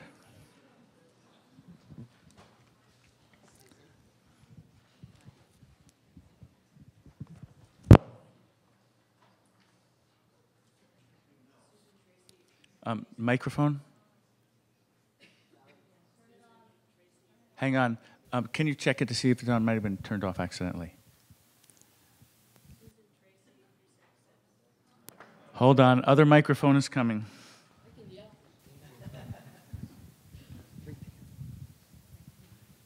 Susan Tracy, Precinct 6. I wanted to remind us that we are no longer in the actual original town meeting. We're actually in a transitional town meeting. And we are taking care to set up next year's budget and other institutions as thoughtfully as we can for another form of government. And I think we've done a pretty good job with pretty good spirit so far. I find this reconsideration motion completely antithetical to that spirit. And I would remind you again that Joel Bard, in his April 17th letter, said to us that we ask ourselves, as we deliberate any matter we are considering, will it take some time to accomplish, leaving opportunity for the town council to weigh in at a critical juncture, or is this something that requires immediate action and cannot be delayed, in which case we need to act on it right away. This is not one of those actions that we need to act on right away. In fact, it begs for additional study, for additional public input, for the town council to come in on it. This is, and I think for that reason, I would not support this motion. And I urge you to join me in voting against this motion.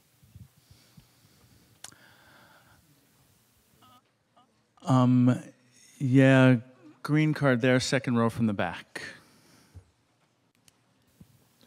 Hi, Kenton Thorpe, Precinct 1. And I believe we are in a regular town meeting. I don't call this a transitional town meeting. I've been a town meeting member for maybe 30 years, and I don't believe there's any guidelines that make a reconsideration vote an okay vote or not an okay vote. I think it's part of what we have as the power of town meeting to present things that become very important. And this is something that's very important. Preschool is a necessary transition into life. And those of us that can afford to send our children to preschool know that. And those that can't afford to do also know that, but they don't get the chance. And this is a chance to provide more preschool for more children, some of which would not have that opportunity otherwise. And almost any study you look at shows the importance of preschool. And having observed preschool for almost 30 years that my wife ran, my late wife ran, and that I participated in some, I have seen the immense joy, the immense change, the amazing coming to a transcending understanding of people and children, and that can carry them through the rest of their life in terms of creating a more peaceful world, because they've learned that people in the preschool may have differences, maybe of a different race or a different economic place. But this is a life-changing experience that we need for our children. And probably a lot of us here have been able to do that. But a lot of people don't have that opportunity. And there's plenty of people out there looking for a preschool. And we happen to have, at least for another year, somebody who's a good preschool teacher who's still available, and a place that hopefully will begin to understand somehow that we need this in every one of our budgets. Just because it's, might be a year, we need not to present a budget that doesn't have it in, because it's such an important aspect of the lives of our children. Thank you. Okay. To reconsider this. Thank you. Right there in white shirt holding the red card.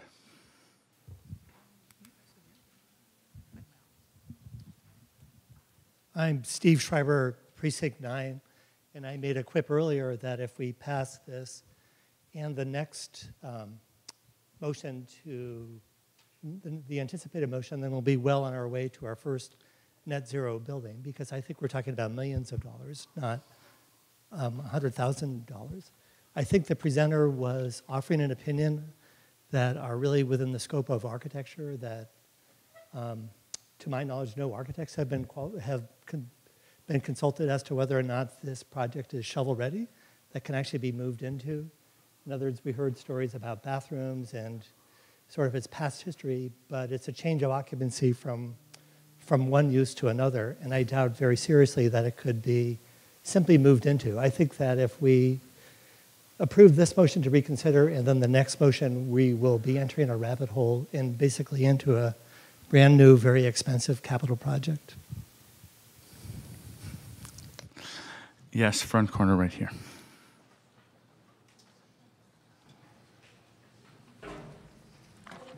Thank you for letting me respond to a couple things. Identify yourself, please. Oh, Carol Gray, Precinct 7. One thing I would like to point out is, you could put the overhead on, please.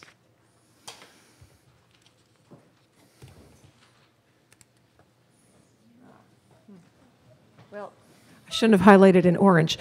Basically, this shows that in the capital budget, there's $50,000 designated for this building that's left over. It's carried forward to this new year.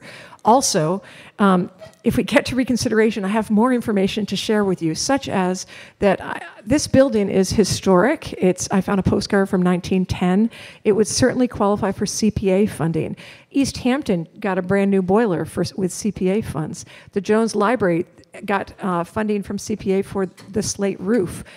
Summit Academy has been there for, I think, 4 decades. The roof does need to be worked on, and the boiler does need to be replaced at some point, but they're still there. They're there yesterday, they're there tomorrow, and this school could be there, the preschool could be there in the fall.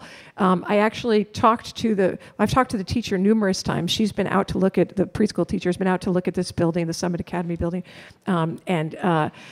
it's actually not most of the kids are going to kindergarten. It's about maybe half the kids out of 12. But she also says, I keep getting more calls. Every day I get more calls of kids that need spots.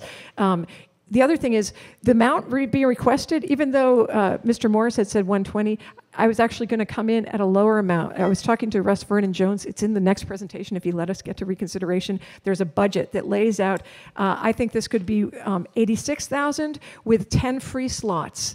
And it would be completely sustainable if you get 8 kids paying the full tuition, $10,000. This can work, and it can work this fall.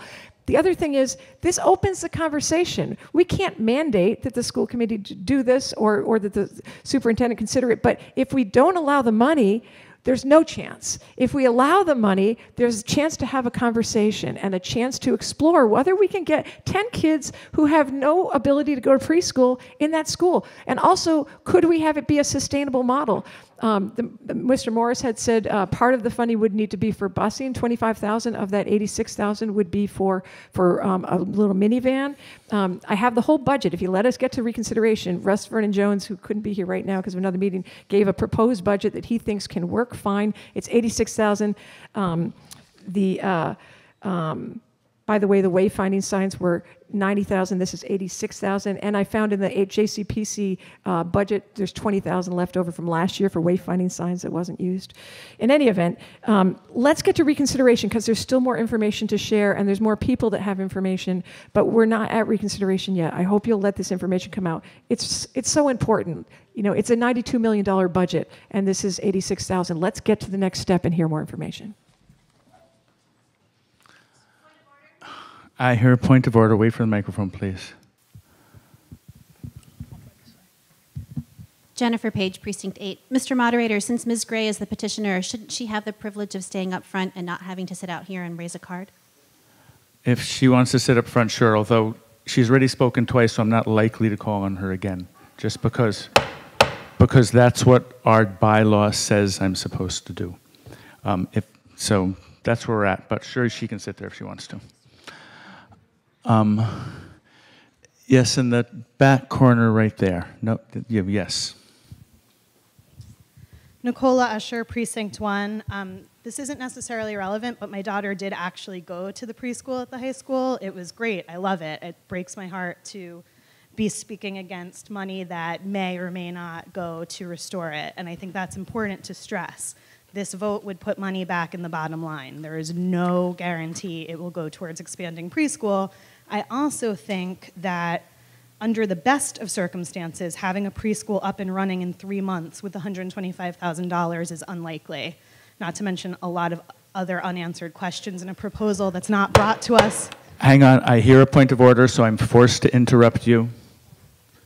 Consideration, if we get to Carol Gray, Precinct 7, if we get to reconsideration, I'll say the amount. It's not actually 125. Okay, excuse me, Ms. Gray, that is not a point of order. If you have an argument with what somebody is saying, you have to wait to be recognized. A point of order is a very powerful and tool that is easy to abuse because you're interrupting a speaker and interrupting their train of thought. Please be careful and be sure that your point of order has to do with procedure and not with the content of what somebody is saying. I apologize, and you may continue. Thank you. The school committee is seated in a town-wide election. They assess the budget in a months-long deliberative public process with input from school principals. Budget decisions are hard. When cuts are needed and funding is not infinite, tough decisions need to be made. Losing beloved programs sucks. In democracy, we don't all get what we want. I'm a Wildwood parent. I would love for my child to be in a classroom with walls or have a building with secure entrance. I wish that we had accepted $34 million with the promise of expanded preschool when we were told there were kids on wait lists. Oh, sorry, am I questioning I hear motives? a point of order. I'm sorry. Wait, oh no, I'm going to interrupt you because I heard a point of order. What is your point of order, sir? Rob Kessner, Precinct 3.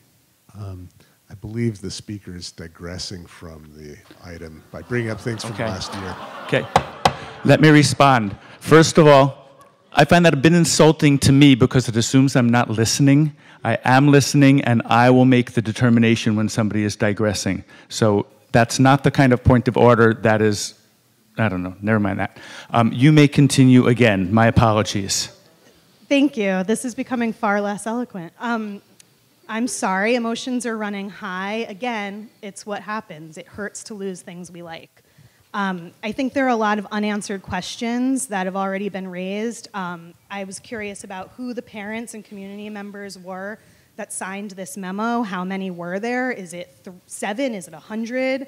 How much will moving the playground equipment cost?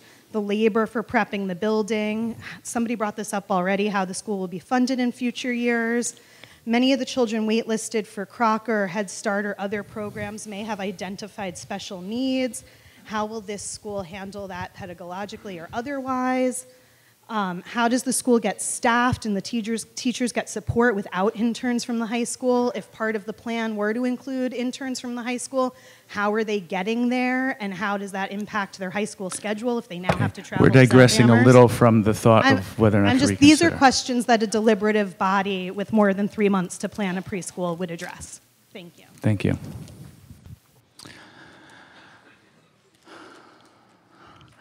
Yes, right there in the 4th row with a white card.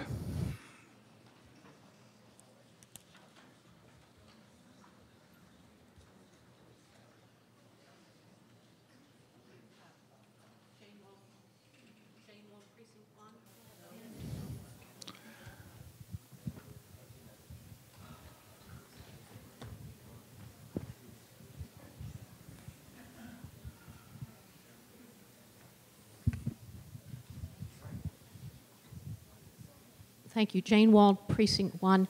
With some unknowns, so many unknowns about program and capital costs, Mr. Moderator, I wonder if you could clarify something you said earlier about if we were to reconsider the elementary school budget, we would go back to a condition where there were 2 numbers on the table, right? A That's higher correct. number, a lower number, a difference between them of $15,000. At that point, what would our options be? Would we be voting on that higher number and then the lower number? Or what other actions could be taken? My expectation is that if the motion to reconsider passes, somebody would be making a motion to amend the budget amount for a new higher amount. Because once we pass a reconsideration, it's not like we have to vote again. We are back in discussion of the articles. That's what I expect would happen. Ms. Tileman. This is the cost of last year's preschool at the high school. There were 12 children. They each paid $9,000 a year for $108,000, and the regional schools had to come up with another $25,000 to support the program. So the program cost $133,000 for 10 children. Okay, I'd like to try and rein us in and get back to the question of whether or not to reconsider and not get too much into the details of a proposed project that we can't even demand happens. Yes, right there in the fourth row. Kay Moran, Precinct 4. Many people here seem to know this was going to come up for reconsideration, and some people, and I've already heard about plans for this preschool. There's no public notice about this. There was no message sent to all town meeting members, so no chance for town meeting members to think about it, no chance for the public to weigh in, no public hearings. This apparently just came up, although what's the proposer and other speakers have said, according to them, it sounds like there's been deep thought about this, some planning, some research, but no public input. I think we should vote not to reconsider this. Thank you. Pretty soon we're going to want to come to a vote, believe it or not. Yes, along the aisle with the green card.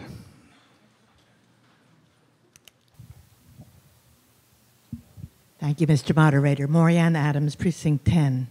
I urge that you vote with me for reconsideration. We've been tossing around a great deal of guesswork and uncertainty that the proposer has suggested would be the next part of the discussion if we pass the vote for reconsideration and have an opportunity for a substantive discussion. So, number one, I urge that we vote for reconsideration so that we can then have the discussion. The reason that I support the idea of reconsideration is that this would maintain continuity in a very important program that already exists. We've heard other speakers speak to how critical early childhood education is for all children, and therefore the importance of our providing the support for those who cannot afford to do so. I also remind all of us how concerned we were about the downward trajectory of school enrollment.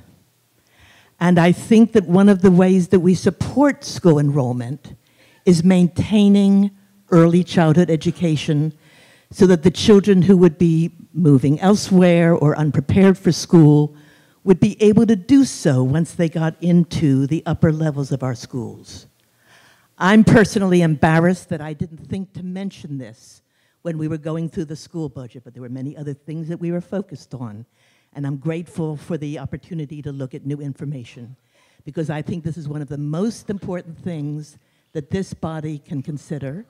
And let me just conclude by saying that with the greatest respect for people who plan the budget, which I certainly have done for 40, 50 years in my other life, I'm used to being talked back to by the legislative bodies who may indeed have thought of something that I didn't think of. So I urge for reconsideration. Thank you. Okay. If you have something new to bring to the discussion, keep raising your hands. If you're just repeating something somebody else said, maybe not so much. Yes, on the Finance Committee there. Tim Neal on the Finance Committee. I, first of all, apologize for the hat, but the lights are right in my eyes. I'm speaking to the reconsideration question.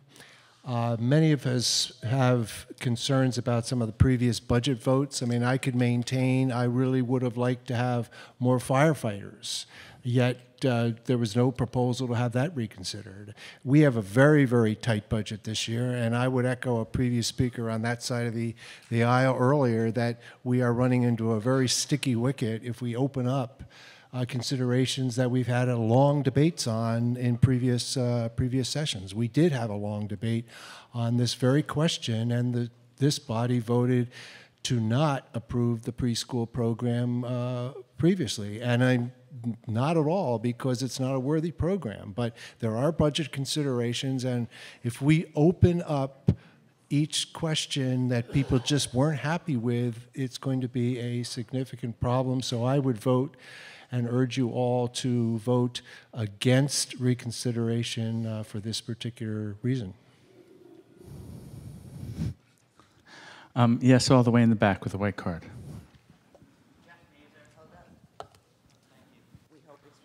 Thank you. Jeff Mazer, Precinct 3. I call the question. Motion of the previous question has been made and seconded. We will now come to an immediate vote. If 2/3 of you vote yes, we will end debate and then come to a vote on the motion to reconsider the elementary school budget. All those in favor of the motion of the previous question, please say aye. Aye. Opposed, please say no.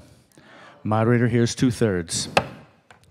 We now come to a vote on the motion to reconsider the elementary school portion of Article 8. This requires a majority for passage. All those in favor of the motion to reconsider, please say aye. Aye. Opposed, please say no. No. Moderators in doubt will have an electronic vote.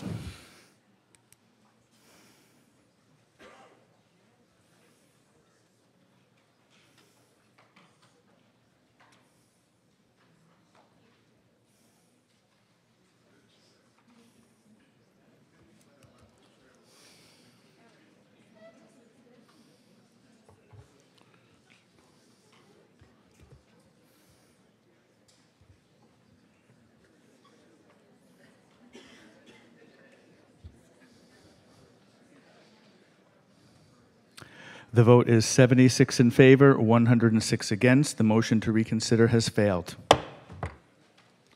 76, 106. We will now have a brief 5-minute break, which was different than a long 5-minute break. So come back in really 5 minutes.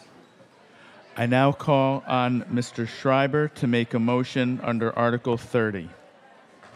I move in terms of the article.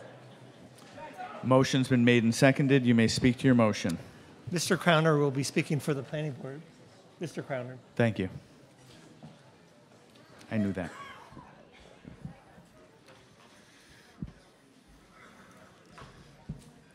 Rob Crowner, Planning Board. When we brought you the marijuana zoning article in the fall, it was to establish basic zoning regulations for the retail sale of marijuana products, which we all knew would definitely be coming to Amherst. At the time, the state's Cannabis Control Commission had not yet promulgated general rules for marijuana businesses in Massachusetts, and we knew that we would likely be coming back to you with more marijuana zoning once they did. That happened earlier this year, and sure enough, here we are with 2 more articles in response to those rules, Articles 30 and 31. Article 30 is about medical marijuana uses. When medical marijuana was legalized a few years ago, the rules were that the businesses had to be nonprofit. That is no longer going to be the case. And so our definitions call for nonprofit businesses for marijuana uses. This article just removes references to nonprofit and not-for-profit in the definitions for medical marijuana uses. That's all it does. Thank you. And Ms. Brewer for the Select Board. The Select Board voted 4-0 with 1 absent on April 23rd to recommend this article. And the Finance Committee has no position. It's my understanding they don't need to speak. Guess I'm correct about that. This is a change to the zoning bylaw. It will require a 2/3 vote. Is there discussion before we come to a vote? I see no hands. We will now come to a vote on the motion in terms of the article for Article 30. All those in favor, please say aye. Aye. Opposed, please say no. The ayes have it unanimously.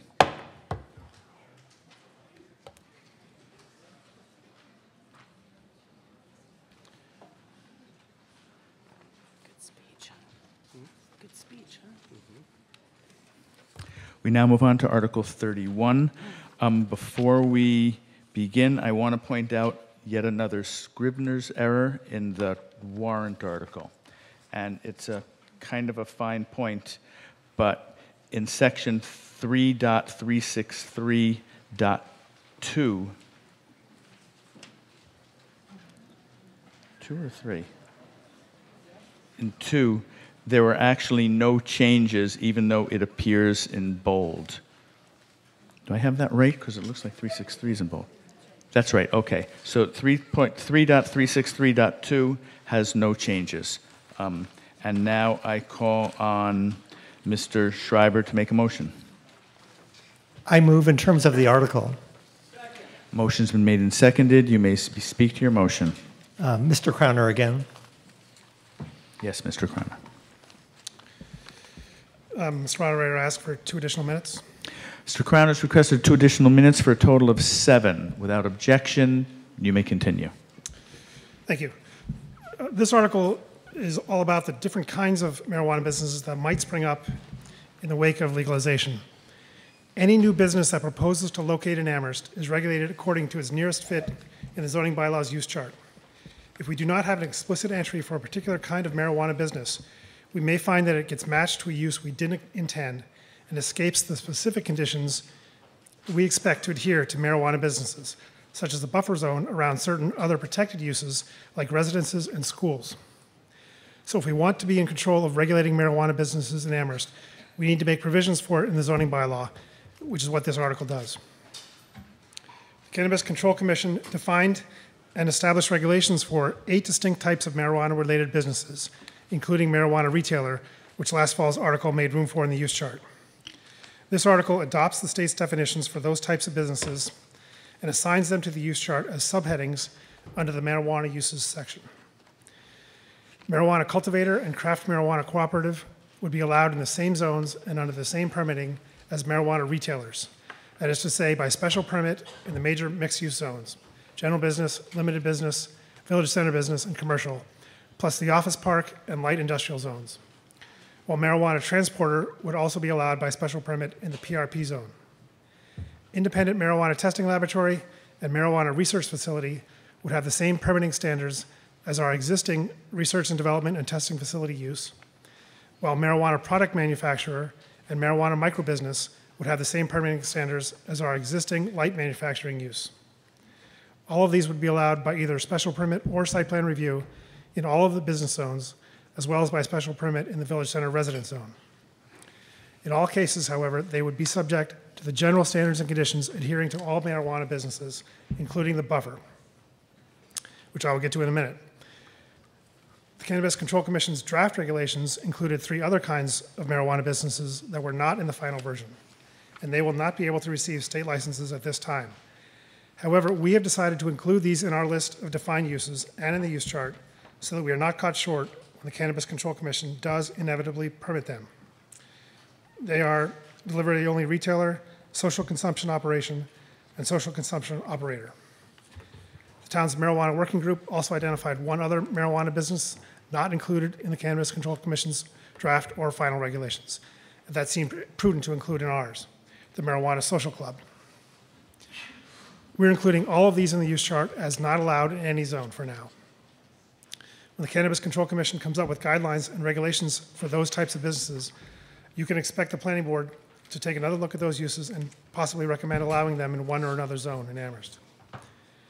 The standards and conditions themselves, which are a part of the use chart, would be generalized to apply to all marijuana uses, where currently there are references to either medical marijuana or marijuana retailers, and otherwise cleaned up. There's one fairly significant change that I want to point out, which has to do with the buffer between marijuana uses and certain protected uses. This is in sections 3E1A and 3E2 on page 20 of the warrant. The existing language calls for a 300-foot buffer, and by convention is measured essentially from building to building. The Cannabis Control Commission's regulations allowed up to a 500-foot buffer around schools from kindergarten through high school, measured from property line to property line, which is a much stricter standard. We have decided to adopt that standard for schools while leaving in place the 300-foot buffer for other kinds of protected uses. This means that the school buffer is significantly increased from what we currently have in place and is in fact the largest buffer that the state allows. You can see from the maps that the buffers severely restrict any kind of marijuana business from locating almost anywhere in Amherst. These maps are not definitive and they are not regulatory. They're merely an attempt to illustrate how the buffer works to guide where a marijuana business can or cannot operate. Any proposal to open a marijuana business in Amherst will have to include a more precise measurement of the actual boundaries of those buffers. So what happens if you do not approve this article? I think the major implications are these. First, it would not prevent one of these businesses from locating in Amherst because there is a close enough match for most of them already in the use chart. Next, a marijuana cultivation facility could attempt to locate in an area that we don't expect or don't want. We do not necessarily object to cultivation facilities on farms, but we haven't come up with the right regulations to keep them out of strictly residential areas where our farms are all located. We're working on that, and we'll have something eventually. Next, a marijuana social club or a marijuana delivery service, currently not allowed, could apply to locate in Amherst as soon as the Cannabis Control Commission allows them, but before we are ready to regulate them. And there would be a smaller buffer around schools. Finally, I should note that this article incorporates Article 32, which clarifies that the number of marijuana retailers is limited to 8 locations throughout town.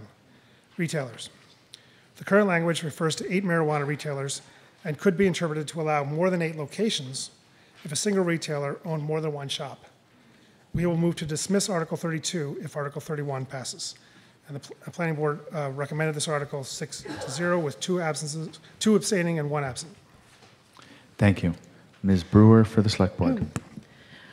The Select Board voted 4-0 with 1 absent on April 23rd to recommend this article to you. A couple of members of the Select Board, several staff, have been working in a marijuana internal working group for over a year. We meet at least twice a month, frequently more often. We also attend hearings and professional development throughout the state. We also have Mr. Kravitz here with us tonight, who has become not what he thought he would become when he became our economic development director, but now our marijuana czar. And so he will be available to answer questions for you. We are not talking tonight about relitigating any of the marijuana question. What we are talking about is exactly what Mr. Crowner pointed out and is on page 4 of your Planning Board report, helpfully put in Town Meeting Mailing number 2. This amendment gives the building commissioner and the ZBA a set of guidelines to regulate businesses that are going to be coming here. So if you don't pass this zoning, then you will have to leave it up to the building commissioner, who you may like a lot, but that is one person, to figure that out. Not having the guidelines doesn't mean they won't come here. It means that the way they operate would become the de facto standards, and we certainly don't want to have to tailor regulations around existing businesses. There have been questions from both ends of the spectrum on these issues. Questions about, is this actually prohibition because we have large buffer zones? The answer is no, because there are still plenty of places that we believe would be appropriate for these businesses. But in regards to the buffer zones, the Regional School Committee did support this article mainly because of that 500-foot buffer zone that the state suggested and that we then adopted, which is in fact a larger buffer zone than had been in the work that you did in the fall on town meeting.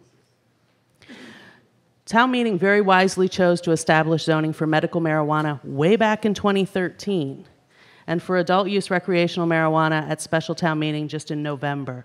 We did not choose to pursue a moratorium. We don't need a moratorium. We are ahead of the game. We are way ahead in comparison to many other communities.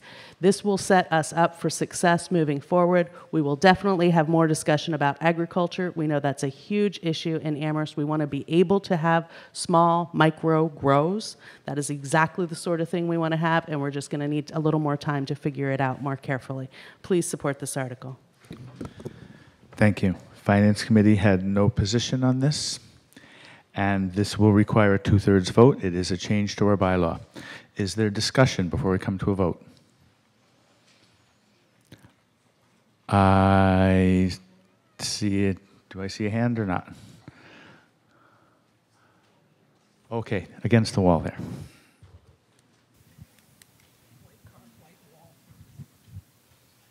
Jim Oldham, Precinct 5. I had a couple detail questions. I was curious about the decision to allow some of these uses in village center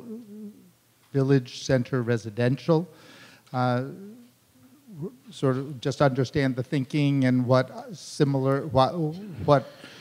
existing uses that are allowed in that area are comparable. And the other question was just, I was trying to understand the map on on the high school doesn't seem to show the buffer going in all directions from the high school. I may be having trouble reading it on page, I think, 9 of the handout that we had. Anybody care to respond? I'm sorry, Ms. Brestrup. I can respond to the second question.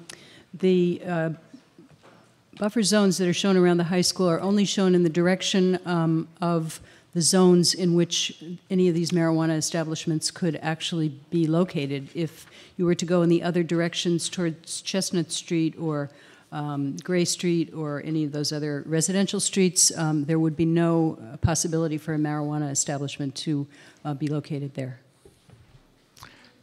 Thank you. Hang on, I hear a point of order.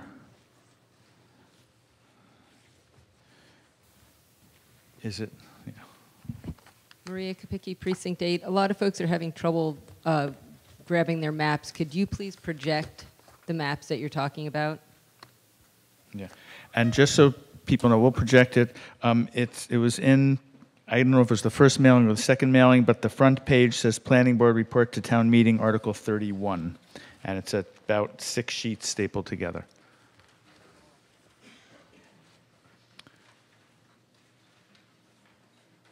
It's always fun trying to get somebody to get it right side up. Yeah, Ms. Brestrup, you want to talk us through the map, perhaps?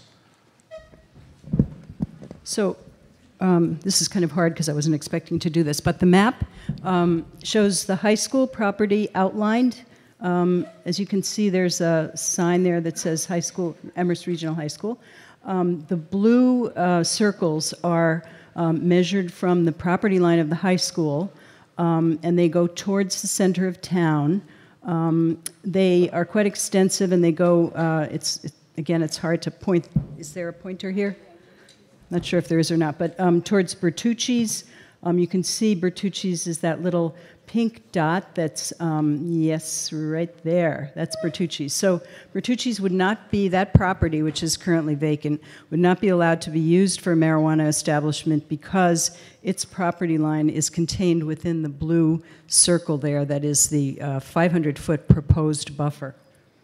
All the pink circles are 300-foot buffers, which would be maintained. Those are already in our bylaw, and those are against properties where children commonly congregate, like churches and libraries, and they are also against residences. So residences would not be allowed to have a marijuana establishment within 300 feet of a residence.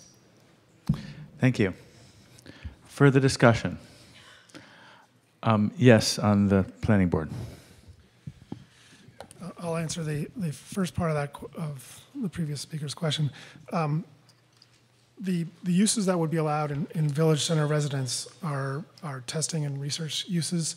Those testing and research uses are already allowed in village center residence uses. And we didn't think that marijuana testing was any significantly different than other kinds of research and testing kinds of uses. So we thought if they were able to be located in there, it would be difficult in a village center residence because you'll have residential buffers anyway. But if they can locate there, why not have those kinds of businesses in Amherst? Thank you. Yes, second row there. Irene Duhovne, Precinct 3. I have a question within 300 feet of a building, particularly with item 2Is regarding where children commonly congregate in an organized ongoing formal basis. How are you going to implement that on parks? For example, Mill River, right now it doesn't have any buffer zone associated to it. It has maybe one building that is the bathrooms way inside, but children congregate throughout, and it would affect the North Village center. So I was wondering how I'm going to be implementing this on parks where children congregate.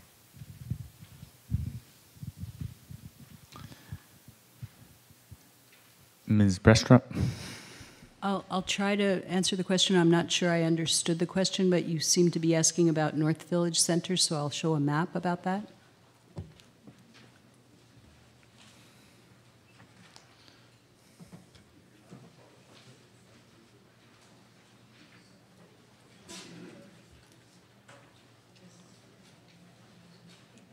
No? There you go. There we go. Okay. So this map here that we have shows part of North Amherst Village Center. We didn't show all the possible locations where we might possibly have marijuana establishments. There are many in town, and we focused on a few of them. This is North Amherst Village Center. The green areas are the areas where the zoning would allow marijuana establishments to go. The pink circles are showing buffer zones. So I'm not sure I understood exactly what the questioner asked, but there is a buffer zone around the North Amherst School. There's a buffer zone around the North Amherst Library, buffer zones around many of the residential uses. Thank you. You want to follow up and maybe try and explain your question a little more? Wait for the microphone. Hi, my question was regarding Mill River, for example, the Mill River Park. So on the street is very narrow entrance, but there's no building associated with Mill River. Ms. Brestrup. I think that Mill River is not close to an area that would allow a marijuana establishment to go, and perhaps Mr. Crowner would be able to answer this if he's recognized. Mr. Crowner. So the Mill River is already buffered all the way around here. You can see all of these. There's no place that is within 300 feet of Mill River that has not already been buffered. The Riverside Apartments, these are residential uses. Those would also have buffers. We didn't show all the buffers. Again, if someone proposes a use in the Riverside Plaza here, they would have to show that it's 300 feet away from all the protected uses, including all the residence uses, which would also effectively buffer the Mill River recreation area. Thank you. Yeah, the white card right there in the center.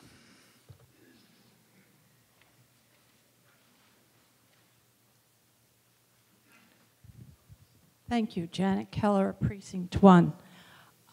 When this article is adopted and will you be mapping, you stated that you haven't mapped everything yet on the buffers, but will those buffer maps be available when this is adopted, if and when this is adopted? Ms. Brestrup. So what happens with any use that comes into town, people come in and ask people in my department and the building commissioner's department, inspection services, they say, I would like to establish X use in this location. And then we tell them, no, you can't do that because of this, this, and this rule. Or, yes, you can do that, and here's how you do it. So I think that may answer your question, that it occurs at the time. We have great zoning maps on our website, and I would be happy to answer questions that anybody has, but it's usually on a case-by-case basis that we tell people whether they can or can't do whatever it is they're proposing. Thank you. Yeah, hang on just a second. Yes, fourth in the back row there.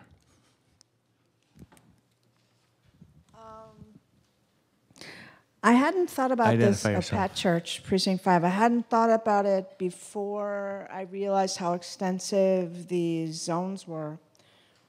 I don't know if there are any places that will be appropriate, but my question that I had is, how about the downtown where there are some areas that could be housing above, like restaurants and stuff like that? Is that considered a residential, or is that considered retail? Ms. Brestrup. Buildings that have mixed use on the bottom, retail or commercial, and residential above, those are considered mixed use buildings, and the buffer zones do not apply to mixed use buildings. They just apply to buildings that are completely residential. Thank you. Yes, third row over here.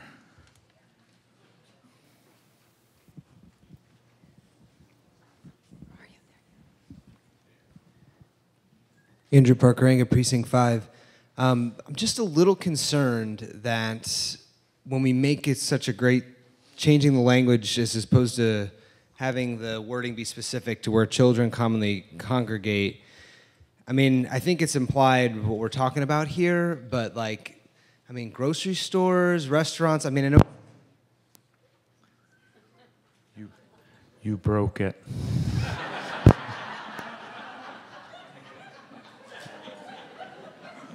Hello, there I am. There we go. It's embarrassing. I'm a musician as well. Drop the mic. But I think that we are all on the same page about the spirit of what this is going to be doing, and I certainly want to take the state's recommendations. But I'm just a little concerned that maybe somebody could just ease me. I mean, we've basically just eliminated downtown by doing this, which I have a problem with. We're removing all forms of businesses from downtown. But I understand that may make everyone else here more comfortable, but can we just, I mean, you identified the parcels last time. I don't think any of those are in jeopardy given this new law from what the information I saw. This isn't affecting anything of what we saw last time in terms of the North University Drive options that were listed, the ones that were listed in South Amherst. I mean, the same places that have been identified are going to remain. I mean, is this changing anything that we had previously got from our last town meeting in terms of identified locations? Thanks. Yes, Mr. Crowner. I think, there are two, I heard two questions in there. One is about where children congregate. The wording is where children congregate in an ongoing, organized, formal basis. So I don't think that would cover a grocery store. And as far as the places that are eligible or might be eligible for a marijuana business, this amendment would reduce the number of places. The Kendrick Place and Bertucci's previously probably would have been eligible to host a place. If this were adopted, they would not because of the 500-foot buffer from the school property line. Additionally, in East Amherst Village Center around Southeast Street and College Street, there are some places that might have been eligible before and now would not be eligible because of the 500-foot buffer. Thank you. Further discussion? Yeah, over there, the fourth row against the wall there. Yes.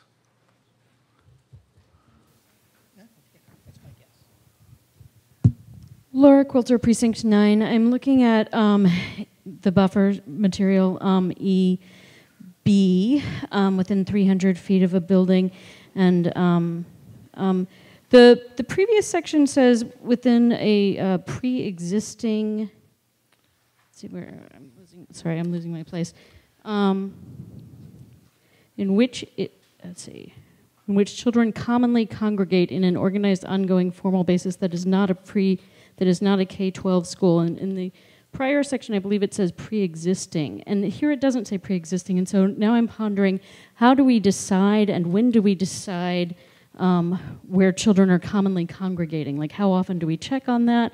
And what if things change? For instance, Amherst Martial Arts is going to be closing from its downtown location because, rents. And so, they're going to be moving. How are we going to be kind of assessing this on an ongoing basis? I'm assuming existing businesses will be grandfathered in, but it's not really clear. And what constitutes sort of the minimum number of children commonly congregating? Because there's small preschools, there's small organizations of all sorts that offer services for children. Thank you. Ms. Brestrup. So there's the notion of coming to the nuisance. So if the nuisance, if you consider a marijuana establishment as such, already exists, then you would choose not to put your preschool right next to it, perhaps, or maybe you would. But that would be your choice. These rules are rules that govern the marijuana uses themselves. So if there is something that exists right now and a marijuana use wants to come within 300 feet of it, it wouldn't be allowed to do that. I think that answers the question. Yeah, second row from the back with the white card. Michael Ash, Precinct 9. In the same area, E prohibitions, B within 300 feet. I'm just curious about the logic for the 300-foot buffer around other marijuana establishments. Wouldn't there be advantages to concentrating them, and also, sort of anti-competitive practices? I'm just curious about the logic. Ms. Brestrup.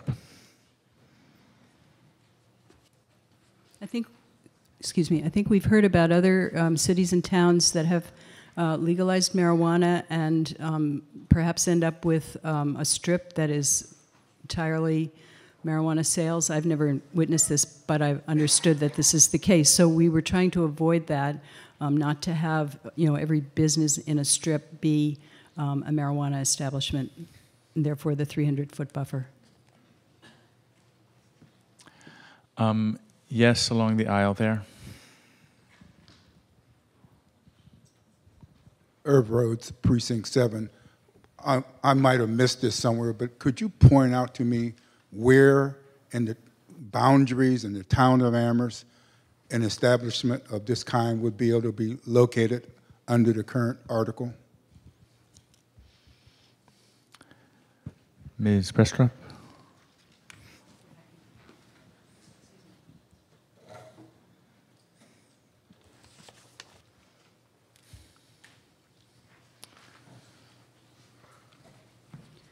I'm sorry, we don't have a map that shows where all of these things would be existing. We do have some illustration. Perhaps Mr. Crowner would be better to answer this question. Mr. Do you Crowner. recognize him? So this one, you can see in the green here, areas that are not, or that we think are not affected by a buffer. So there's some in North Amherst.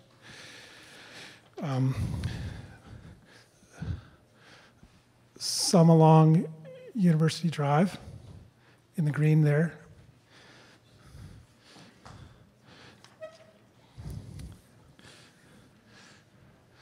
Some along Route 9, just west of Hawkins Meadow, and maybe right up by Snell Street. In the Atkins Corner Village Center, all the way around Atkins, those parcels appear to be eligible.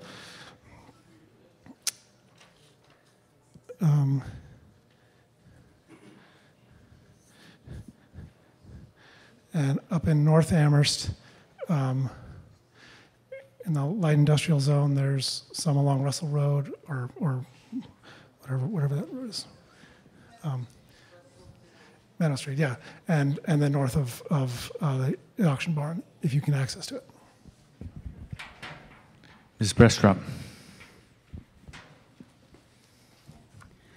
So we did not do an exhaustive mapping exercise on this. You can say that marijuana uses are already allowed in the business zones, the downtown business zone, the BL or limited business zone along University Drive, Business Village Center, which includes the area around the intersection of Southeast Street and College Street and other areas in town, the Commercial District, which is spotted around town, Office Park, which is on the east side of University Drive, the Limited Industrial District, which has two locations. One is near the railroad tracks, sort of east of where the high school is, and one is in North Amherst, which is what Mr. Crowner just pointed out to us. So they are scattered around town in the business zones, the existing uses. Thank you. Way over there, second or maybe third row, I can't tell. White card. Janet McGowan, Precinct 8. I know that Northampton has allowed retail sales and medicinal sales in their commercial and business districts, and it is moving its other kinds of manufacturing and grows and things to their light industrial and heavy industrial area. And there seems to be a sense to that, where instead of sprinkling it all these businesses throughout their town, you know, you kind of know where everything can be, and they all have sort of similar requirements. And this seems like a really odd strategy depending on who opens the store when. And I just wondered if you've looked at communities in California that have let in so many of these kind of businesses. How did they do their zoning? Did they go for the Northampton, like, make sure the retail and medicinal sales are in the commercial or the business districts, but not letting these other kind of more industrial uses, and confining that to an area of town that's actually zoned for industry or light industry or research? Did you look at those examples and think about that? Ms. Brestrup.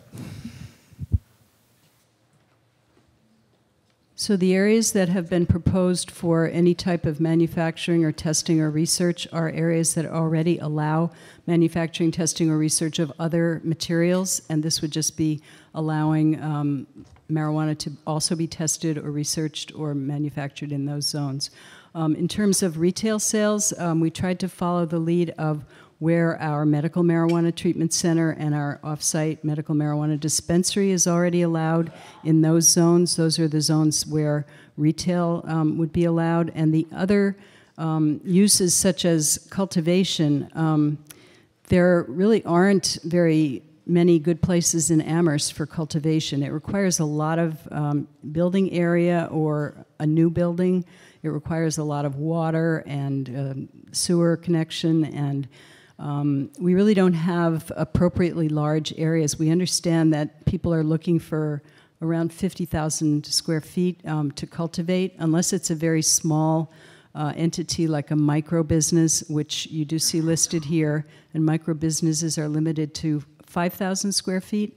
And I believe that one of the reasons that the state included micro businesses in the list of marijuana uses was for social justice issues, that there would be certain uses that would be allowed and perhaps attainable by people who didn't have a lot of money.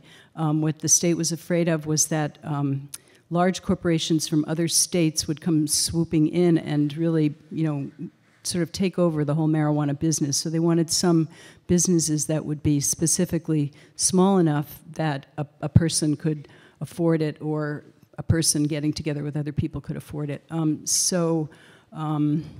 I guess the bottom line is we don't think that Amherst is really a place where people are going to want to grow on a large scale. And if you wanted to know more about that, the moderator might want to recognize Jeff Kravitz, who knows a little more about that topic. Mr. Kravitz?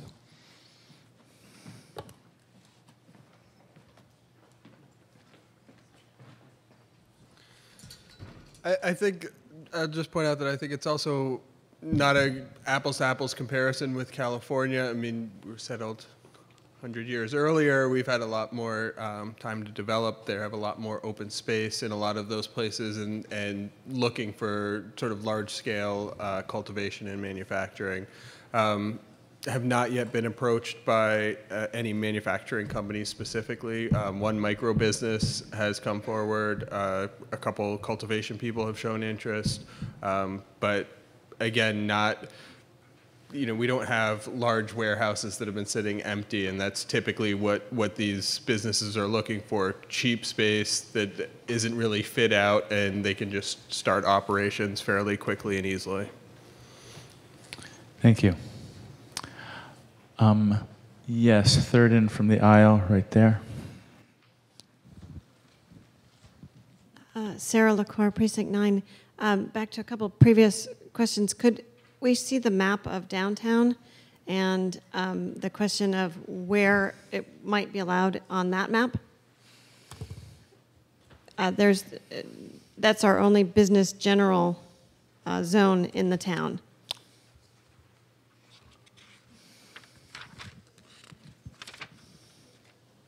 Mr. Crowner. Unfortunately, there really aren't many parcels available downtown. There really isn't. That might be a problem. Ms. Brestrup.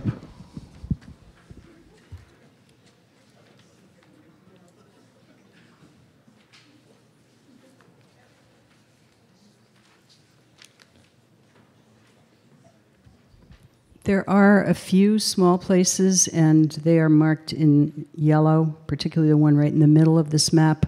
It is back by Boltwood Walk, and there is one place there one or more places there in a very small location that is not within 300 feet of any of the uses that we need to have a buffer against. And there may be also places towards the south end of town, but again, these maps aren't exhaustive. They're meant to be kind of illustrative. Thank you. One in from the aisle, 3 rows back.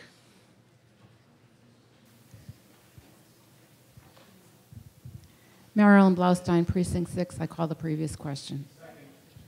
Motion of the previous question has been made and seconded. We will now come to an immediate vote. If 2/3 of you vote yes, we will then come to a vote on Article 31.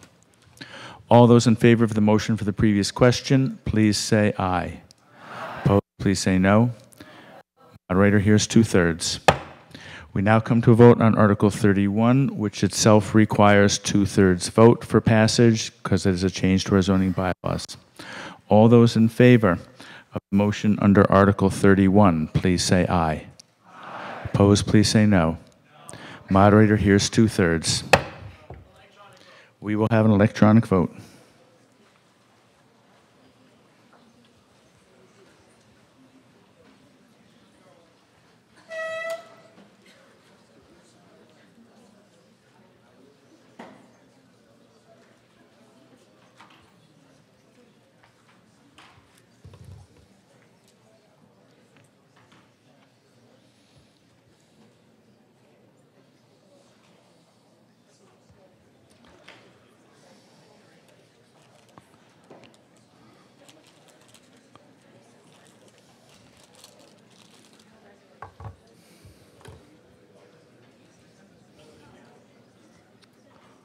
The result is 109 yes, 17 no. The article has passed. 17.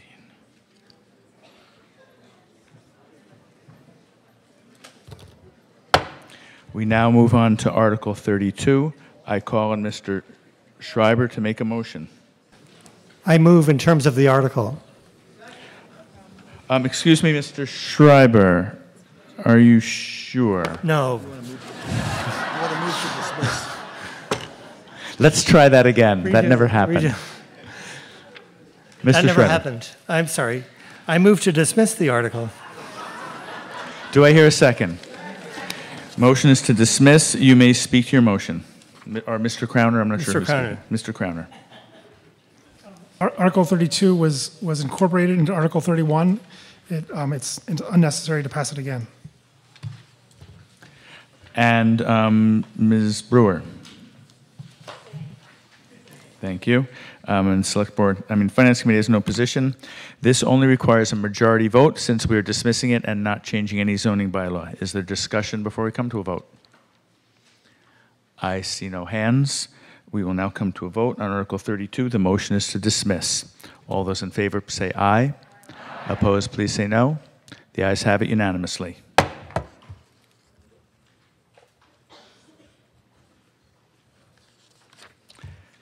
And we now move on to Article 33, and I call on Mr. Birtwistle to make a motion. Is it the article? Motion's been made and seconded. You may speak to your motion.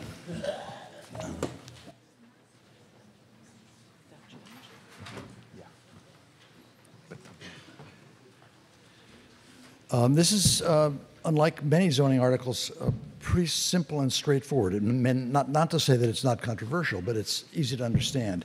Basically, what we're trying to do is increase the options for a variety of housing throughout town. As has been said earlier this evening in other articles, there's a great need for housing of all kinds, affordable, at market rate, large, small.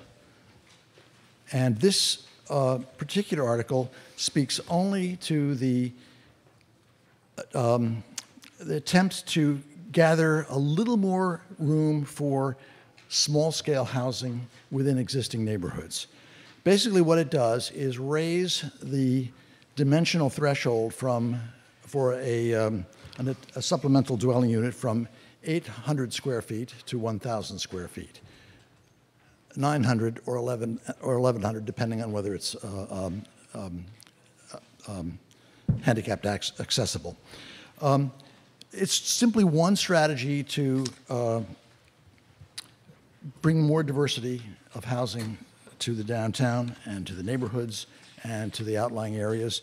It operates in any zoning district where residential housing is allowed. There are clear limits on the size of the building relative to the main structure. And probably most importantly, the requirement still exists that one of the two units, either the main unit or the supplementary dwelling unit, be occupied by the owner of the property. That would continue in any case, whether the property was transferred or sold, or it still has to have one of the two dwellings occupied by the owner of the property. This is not going to solve all the Amherst housing problems. It is a step in the direction of solving one problem, one aspect of the problem, which is providing a little more variety and a little more flexibility for people who want to build a house on their own property. The planning department has received many requests for permits for supplemental dwellings, and not infrequently those requests end up saying, well, 800 square feet isn't really enough. We'd like to build a slightly larger house. And this will accommodate those people. As I suggested before, this is a modest change, and I hope you will support it. Thank you. Mr. Slaughter for the Select Board. I move to refer to the Planning Board. Do I hear a second? Motion's been made and seconded. You may speak to your motion. Are you confused? No, we had motion. Do I have it wrong?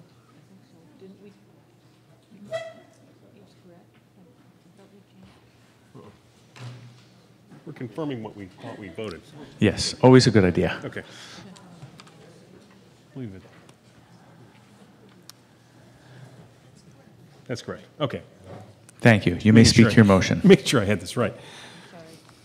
Well, the Select Board is sympathetic to the intent of this article in reviewing advice by Town Council relative to the transition provisions outlined in the new charter that's been adopted by the town. We felt that this article was one that did not meet the criteria of being consistent with those transition provisions. Independent of our personal sympathies toward this particular article, we didn't find that it fell into the necessary and essential category, nor did it have a situation where it was not admitting of delay is the term, but is of an urgency that needed action at this moment. As such, we offer the motion of referral to the Planning Board. Thank you. So the motion on the floor now is the motion to refer, which will require majority for passage. If the motion to refer fails, we'd be back to the motion in terms of the article, which requires 2/3 for passage since it is zoning bylaw. Does the Finance Committee have a recommendation or wish to speak? Yes, Mr. Neal.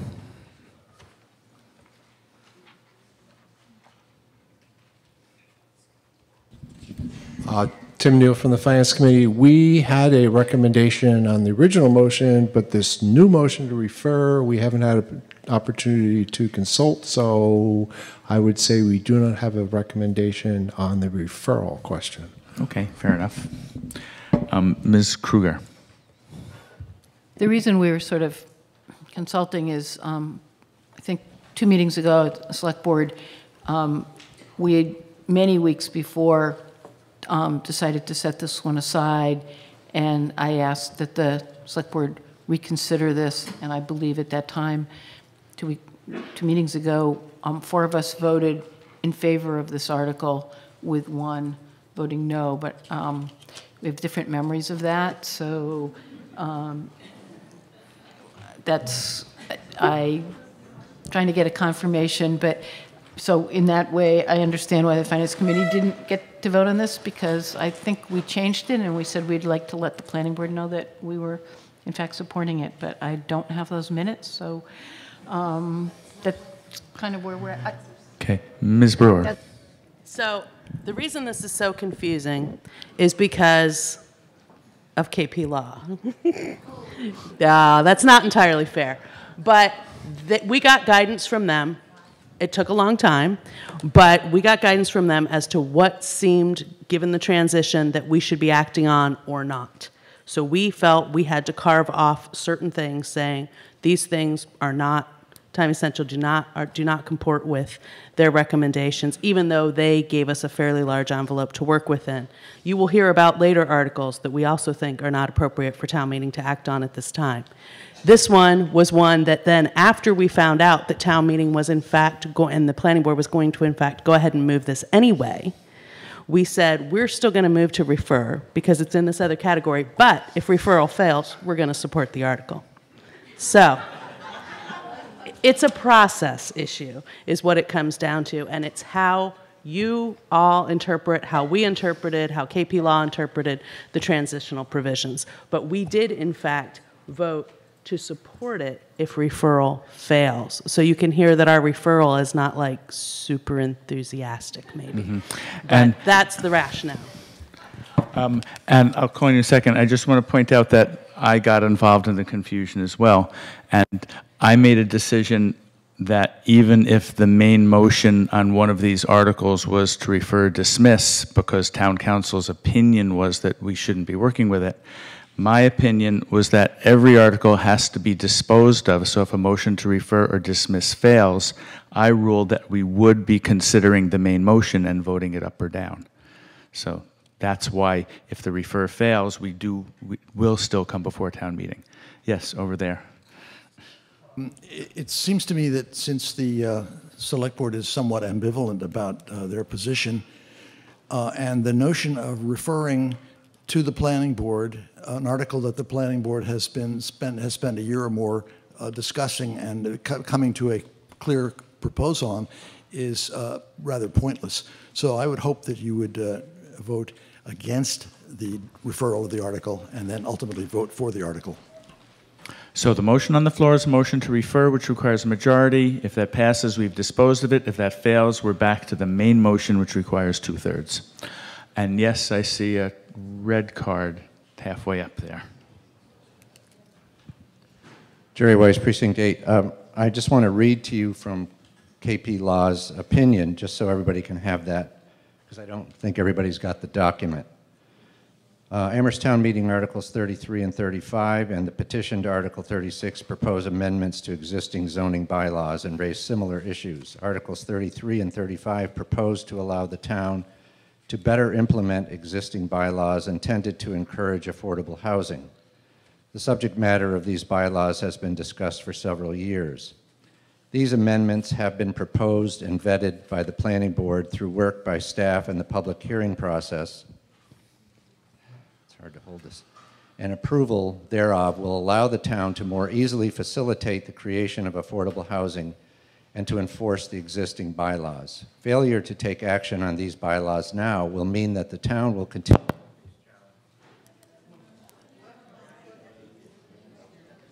Your microphone went off. There you go. It's on. Failure to take action on these bylaws now will mean that the town will continue to face challenges in implementing the current bylaws. And in light of the number of months before such matter can be addressed by the town council, may well result in the loss of potential units in the meantime, frustrating a long-recognized goal of the town. For those reasons, in my opinion, Amherst Town Meeting Articles 33 and 35 are appropriate for action by town meeting. It goes on to discuss 36 and 35, which I won't do now. Are we ready to vote on the motion to refer?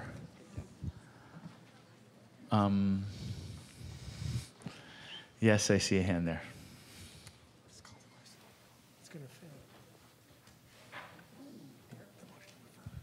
Chris Riddle, Precinct 2. This relates to the other articles that will come before us with either a recommendation for dismissal or referral. These are all articles that have appeared on the warrant. My question is, I guess this is a question that implies that I would reject the idea of not considering these things, is that what harm does it do for a town meeting to deliberate and decide on these articles that have appeared on the warrant in front of us that are for our consideration, if it turns out that that powers that be later on disagree with our decision, that so be it. But I would tend to suggest in all of these conditions that we just go ahead and consider these articles. A lot of them have a lot of pros and cons that we should deliberate. I would suggest that we should consider all of the articles that are on the warrant and dispense with them, and then if it turns out that they are that town council, C-O-U-N-C-I-L, disagrees with our ruling, well, okay, that's fine. Well, I think we should consider all of these things. Thank you. Ready to come to a vote on the motion to refer? I see a hand right in the front row here. And it had a green card attached to it. True enough.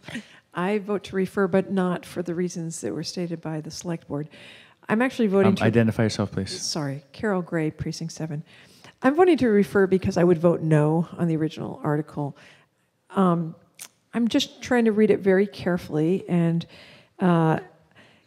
what I see is that there's a word detached added. It says, the new bolded language says any supplemental detached dwelling unit. So that means you can build a new unit in your backyard, I guess. But when I look at the definition in the zoning bylaw for example, supplemental apartment, it says a supplemental apartment which is located entirely within an existing one-family detached dwelling and requires no significant external changes to the dwelling. In other words, it's one thing to have an apartment that's part of your own house and you want to have your grandmother come and stay in that apartment. It's another thing to say that you could start constructing little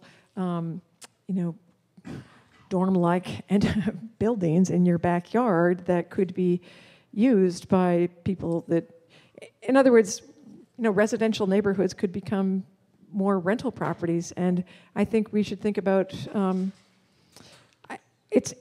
guess I just say it's not quite as simple as I think it was originally seemed to be. Like it looks to me like the previous language was talking about all within one building.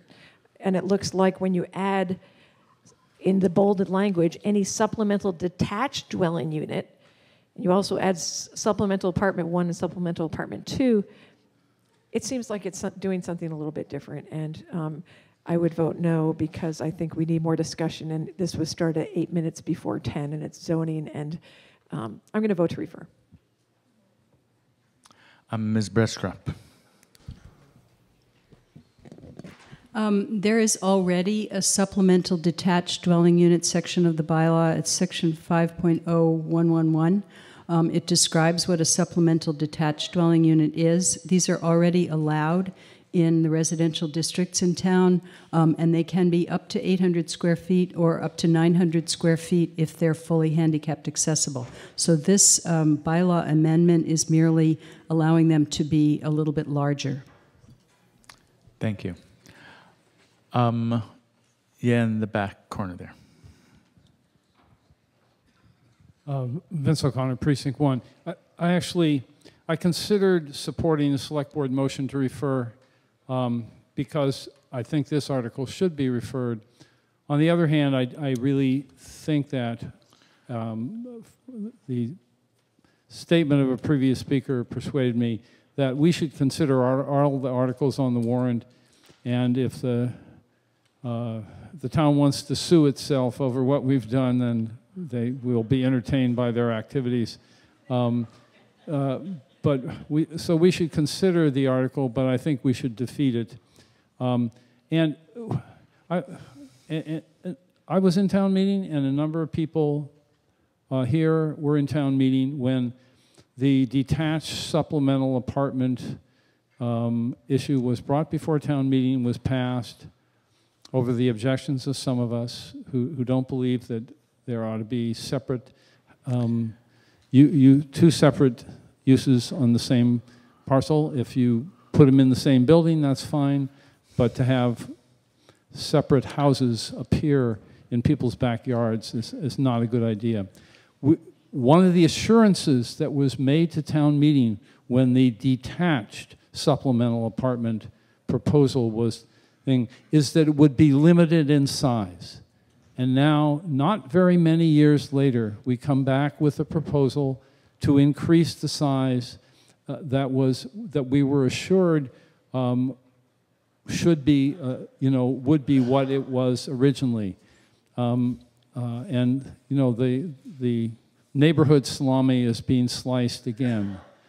I really think that this proposal, the motion to refer should be defeated and the article should be defeated because it really violates, the article does, violates an assurance that the town meeting was given not many years ago that this supplemental apartment thing would not grow into essentially another house. And please vote no on the motion to refer, and please vote no on the article. Thank you. Yes, third row right here.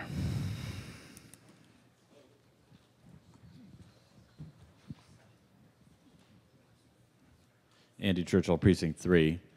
I don't feel particularly strongly about this article, but in my role as Charter Commission Chair Emeritus, I feel like I should at least make people aware of a letter that I and the Vice Chair Mandy Jo Haneke sent to the Select Board and the Town Manager and the Moderator prior to town meeting, expressing our concerns about Articles 33 through 36. And I think we're setting a precedent here that then would be extended to those other articles if I didn't mention it now. So we said, we write to express our opinion that Articles 33 through 36 on the current warrant should not be brought to town meeting based on language in the new charter approved by the voters on March 27th. All 4 of those articles concern zoning, which was identified in the Charter Commission's deliberations as one of the most problematic aspects of Amherst's town meeting form of government. The Commission therefore put in place a new system in which zoning proposals would receive thoughtful and in-depth discussion in the context of a council-approved master plan prior to a vote. Furthermore, the Commission included a transition provision specifically to prevent last-minute proposals that were not urgent and that might frustrate the purpose of the Charter, limiting town meeting actions to, quote, those matters essential and necessary to the current operations of the town. Unlike the marijuana articles on the spring 2018 warrant, which address a state deadline that comes before the election of the new council, Articles 33 through 36 are not urgent, and they are not necessary to the current operations of the town. Given that the voters have spoken and we are now in a transition period to the new government, we believe it is the intent of both the charter and the voters who approved it that the remaining town meetings should be as short and as non-controversial as possible. Because Articles 33 through 36 are not urgent and could be seen as frustrating a purpose of the charter, that is, thoughtful consideration of zoning proposals within the context of a council-approved master plan, we respectfully request that those articles be removed from the warrant prior to the spring 2018 town meeting.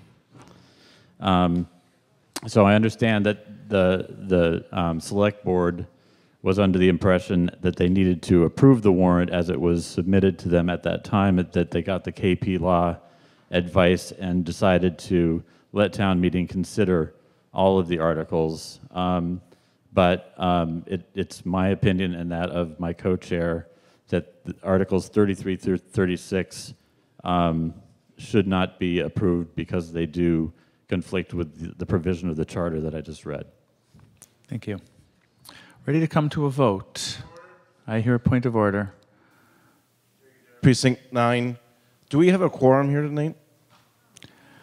Are you formally requesting a quorum count? Yes, I am. Yes. Are you? I'm looking around and I'm counting, and I don't think we have a quorum. We will have an electronic vote. Everybody press either yes or no or abstain to be counted.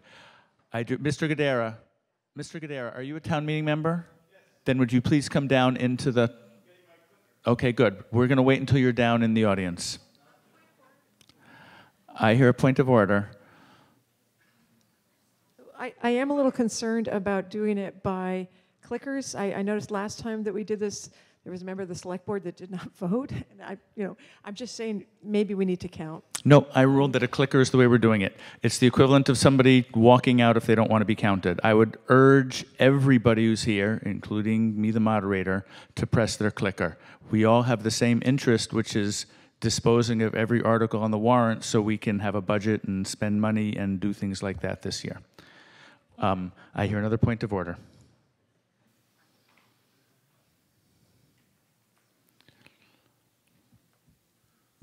Maria Kapicki, Precinct 8. Are all town meeting members down front? If they're not, then they're choosing, it's the equivalent of leaving. They're choosing not to be counted. Are there any town meeting members? Are there any town meeting members who are not in the seats in the auditorium? And is it because you're physically unable to sit? Okay, please come into the auditorium, sir. Hey, nobody else can talk without recognition by the moderator, please. Okay, we are now going to have an electronic vote to see if we have a quorum.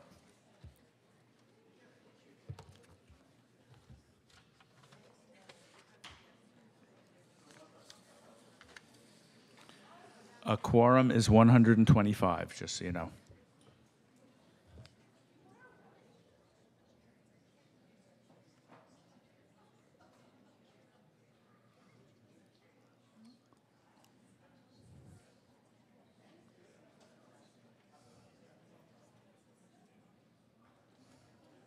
And we have 132. We may continue.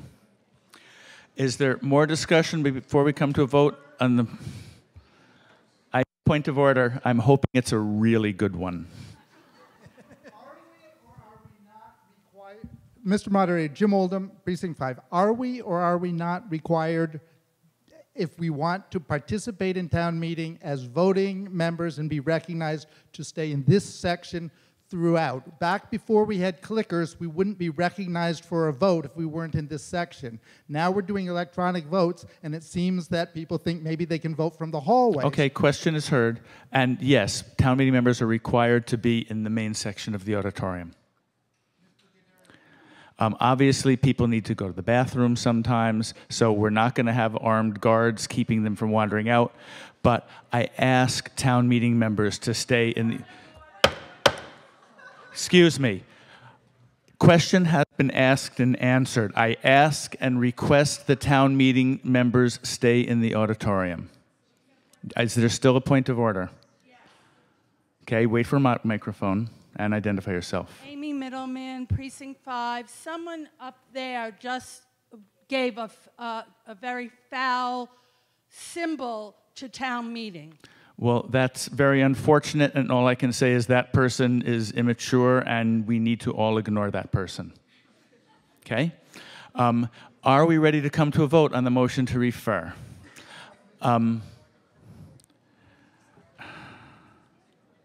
Is there a point of order? Then let's have a microphone, please. Mr. Oldham has another point of order, apparently. Oh, he called his first.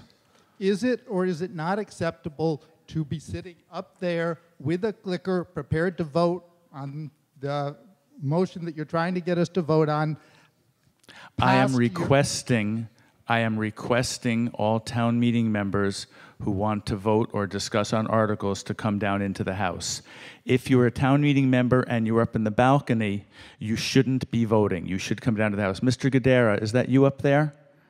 Are you a town meeting member? Are you a town meeting member, sir?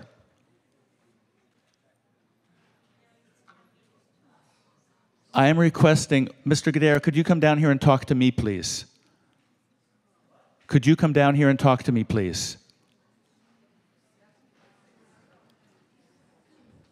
If everybody could just be patient.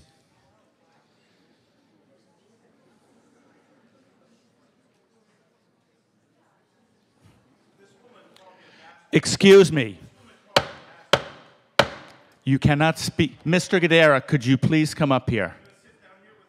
Mr. Gadara, could you please come up here or leave the auditorium?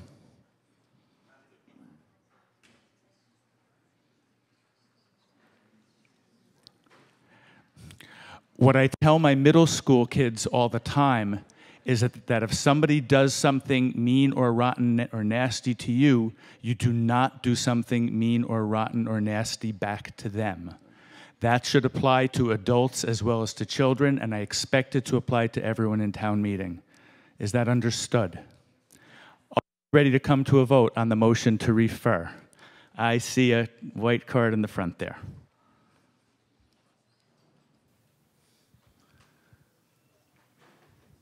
Yes, John Fox, Precinct 10.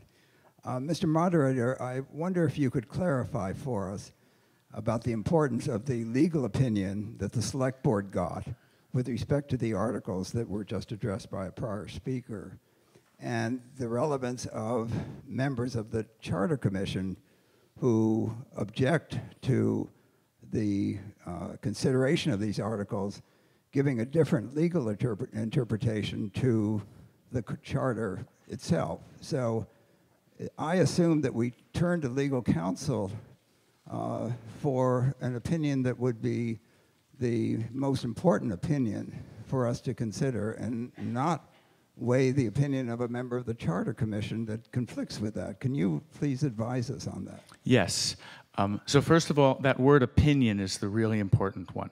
So it's the opinion of town council that certain articles should be considered by town meeting, others should not. It's the opinion of some members of the Charter Commission, which may or may not still exist. I can't quite, I don't know. Andy says no. It's the opinion of some other people in town meeting that they shouldn't be. Other things should or shouldn't be considered. Everybody has their opinions and are entitled to them. In terms of what town meeting considers and what town meeting votes on, my opinion counts more than other people's opinion. And I listened carefully and talked with counsel. I read very carefully the letter Mr. Churchill sent, which is a very respectful letter. There was nothing in it that upset me particularly.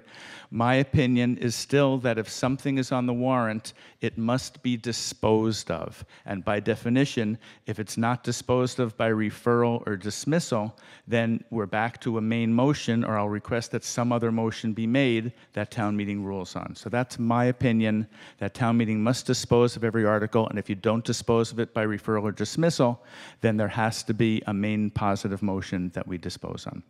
It's also my opinion that voting to refer versus voting against the main motion, while symbolic, have no actual different effect from each other. I'm answering that now in case somebody asks.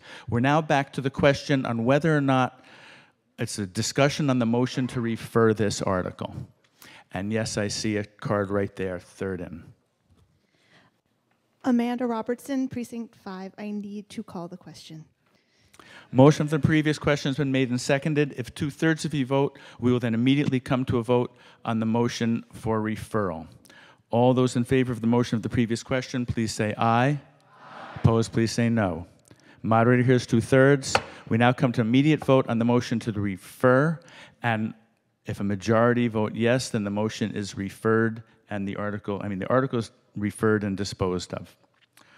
All those in favor, and this is Article 33. I almost forgot, so maybe others did. All those in favor of the motion to refer Article 33 back to the Planning Board, please say aye. Opposed, no? The noes have it. We now have the main motion on the floor. I'd appreciate that we end debate soon, because I think we've said lots of stuff about it, but if there's more discussion, we will entertain it. So yes, I see it. Actually, a hand there instead. Somebody I haven't heard from, I don't think. Alex Lefebvre, Precinct 10. So we were actually one of the first people to go through the special permitting process with the detached housing for our house. We have a house in town, and we have a carriage house behind our house. We're a multi-generational family, and redoing our carriage house, our actual space was larger than 800 square feet. It was probably about 1,000 square feet. So we wound up only doing 800 square feet of our carriage house, which my in-laws now live in. So I'm going to support this article because I think people are concerned about student housing, but for us, we live downtown. It's a multi-generational house, and it allowed us to have our in-laws move into an existing space and renovate that space. And so for that reason, I'm in favor of this article so other people can take advantage of the same thing we did. Thank you. Yes, Mr. Neal. Okay, Tim Neal, Finance Committee. For the record, for this article, the Finance Committee voted 6-0 in favor, in part because we felt this small change might induce some small increase in property value and thus some more income potentially to the town. Thank you. I see a hand kind of towards the back there. That's you, yes. Dorothy Pam, Precinct 10. When I go out my back door, I live between Lincoln and Sunset. It's 10 to 20 degrees cooler in my backyard than in the front. We voted to support trying to do something to prevent more climate change of the negative type. 800 feet is still a big enough place, I think. And if we fill in all the backyards and cut down more trees, we will then increase the temperature of the town of Amherst. And I think that what happens in somebody else's backyard does in fact affect all of us in terms of trees and the workings of them to bring a better climate.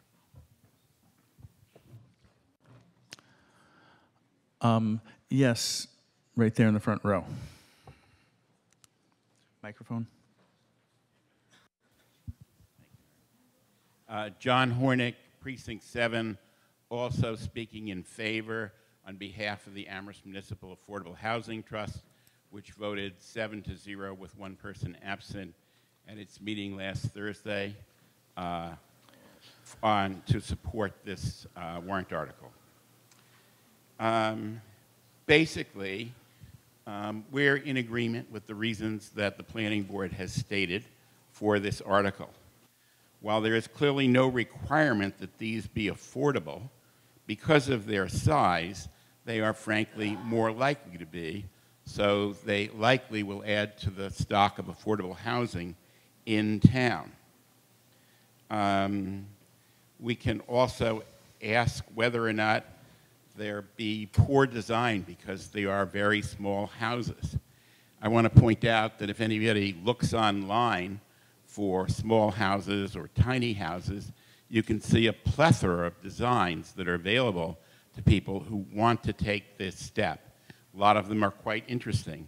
In fact, the city of Northampton, in collaboration with Pioneer Valley Habitat, Western Mass Architects Association, I think it was, and one other organization I'm forgetting, recently held a competition in which 16 architects or architectural practices submitted designs for tiny houses online. You can find all this by Googling the Northampton competition. So basically what I say is there's been a lot of work, not only in this area, but around the country, around good design for tiny houses. And I think the trust supports this, that we really do need to encourage this kind of development in Amherst. So I would urge you also to support this article. Thank you. Are we ready to come to a vote? Well, no, you can't answer vocally. Yes. Yeah. Raise your hand if you're not intending to call the previous question. I mean, keep your card up. In that case, now everybody can raise their cards again. So I didn't want to call. Yeah, fourth in from the aisle right there. Hi, this is Lisa Berry, Precinct 2. I just had a couple questions. Number one, who ensures that the owners are still living on the property years after these things are built? And also, how does this play out in the historical district of town?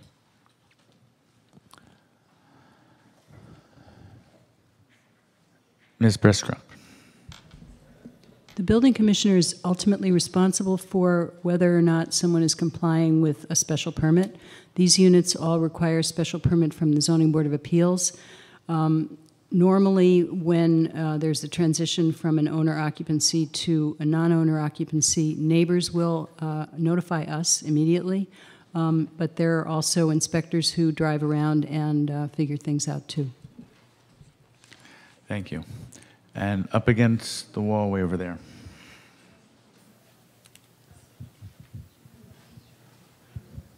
Jim Oldham, Precinct 5. I want to support this. I support the vision behind this. I support the goal of having more small housing. I'm comfortable with the infill, with the affordability of this and so on. But I think the last speaker hit, with her question, hit precisely my big concern. And I think that what we have seen in practice, we have times where duplexes are also require owner occupancy. And what we've been seeing in town is our zoning board of appeals removing that owner occupancy requirement so that we have it, we think it's our protection, and it doesn't really work. And I think it's a real struggle for me to know what the solution is, because you build buildings, zoning is about buildings. Zoning is about land and buildings. It's about structures. And it's really hard to have a zoning bylaw that says owner occupancy. And in fact, I don't think it works. So I would love to hear people from the planning board or anyone else speak to how we can do this, because we live in a town where non-owner occupancy of dense, multi-unit buildings in residential neighborhoods means overcrowded, unregulated rental housing. And that can be a real problem. Ms. Brestrup.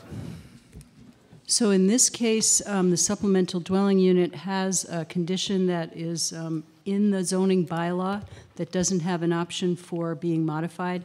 And it says one of the dwelling units on the property shall be occupied by the owner of the principal one-family residence, which requirement shall be made a condition of any special permit issued under this section. So it's both in the bylaw, and it would also be a condition of the special permit.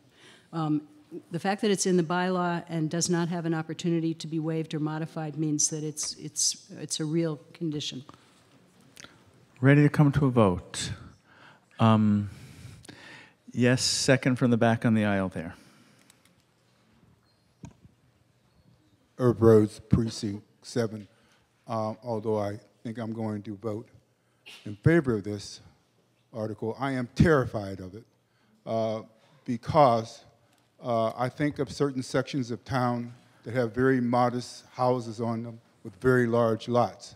We could see the doubling of the density in a particular area. I have no idea how this is going to be controlled. And we're all of a sudden single-family houses on very large lots construct a 1,000 square foot dwelling unit and starts renting them out. And all of a sudden on these particular streets, we see the density increase dramatically.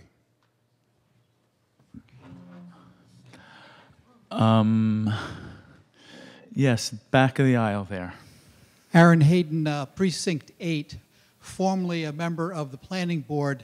And I believe while I was on the Select Board, actually, that I just want to remind everybody that we put into place the rental inspection program. The concern that has been expressed about policing the home ownership has been something that we've been working with for a while, and that was the one thing that we've tried. I wish Mr. Morrow were here to tell us exactly how well that program is going, to maybe assure us so we needn't be so frightened of this rather beneficial amendment. Thank you. If Mr. Morrow would like to be recognized, I'll recognize him. It looks like he's coming forward.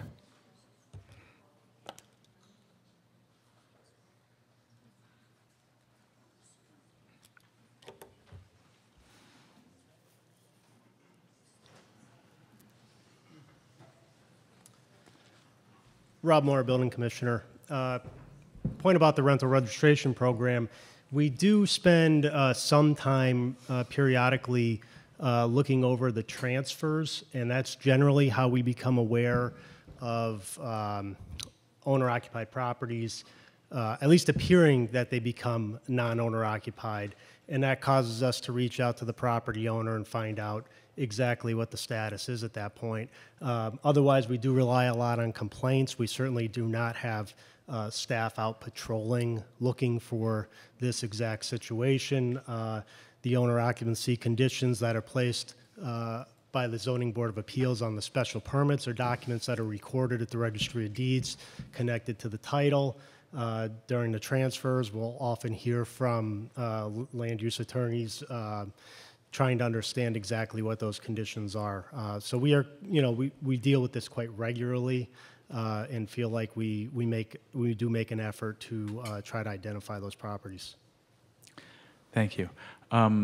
Third row back on the aisle there. Jeff Blaustein, Precinct 6. I call the previous question. Motion of the previous question has been made and seconded. We will come to an immediate vote. If 2/3 of you vote yes, we will then come to a vote on Article 33. All those in favor of the motion for the previous question, please say aye. Opposed, please say no. Moderator hears 2/3. We now come to a vote on the main motion under Article 33, which is in terms of the article, and it requires a 2/3 vote for passage. All those in favor of the motion under Article 33, please say aye. Opposed, please say no. Moderators in doubt, we'll have an electronic vote.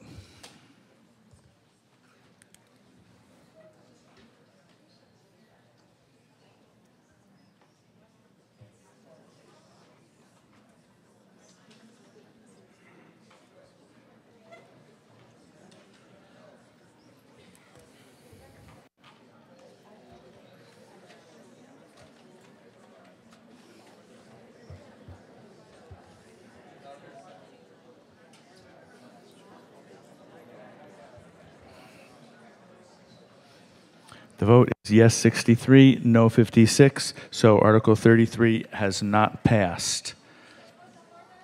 I hear a point of order. Well, it's too late to have a quorum on that vote, and I believe the next motion is going to be a motion to adjourn, which you can have even if you don't have a quorum. So I don't think a quorum count is necessary. I hear a point of order. We weren't even close to 2/3, so you can come up to the clerk and let her know.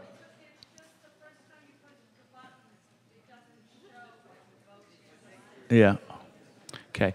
If any other people had issues, you can come up and report to the clerk what your vote was. Before I call on Mr. Slaughter, I want to remind people of two things. His first motion is going to be to adjourn to tomorrow. If that fails, it's next Monday. But even more important, turn off and return your electronic voting devices, clean up your trash, and be here on time for the next meeting. Mr. Slaughter. I move to adjourn till Thursday, May 17th at 7 p.m. Motion's been made and seconded to adjourn to tomorrow night. This is not debatable. All those in favor say aye. Aye. Opposed say no. The noes have it. Mr. Slaughter, try again. I move to adjourn till Monday, May 21st at 7 p.m. That's been made and seconded. All those in favor of adjourning to next Monday, May 21st, please say aye. Opposed, please say no. We are adjourned.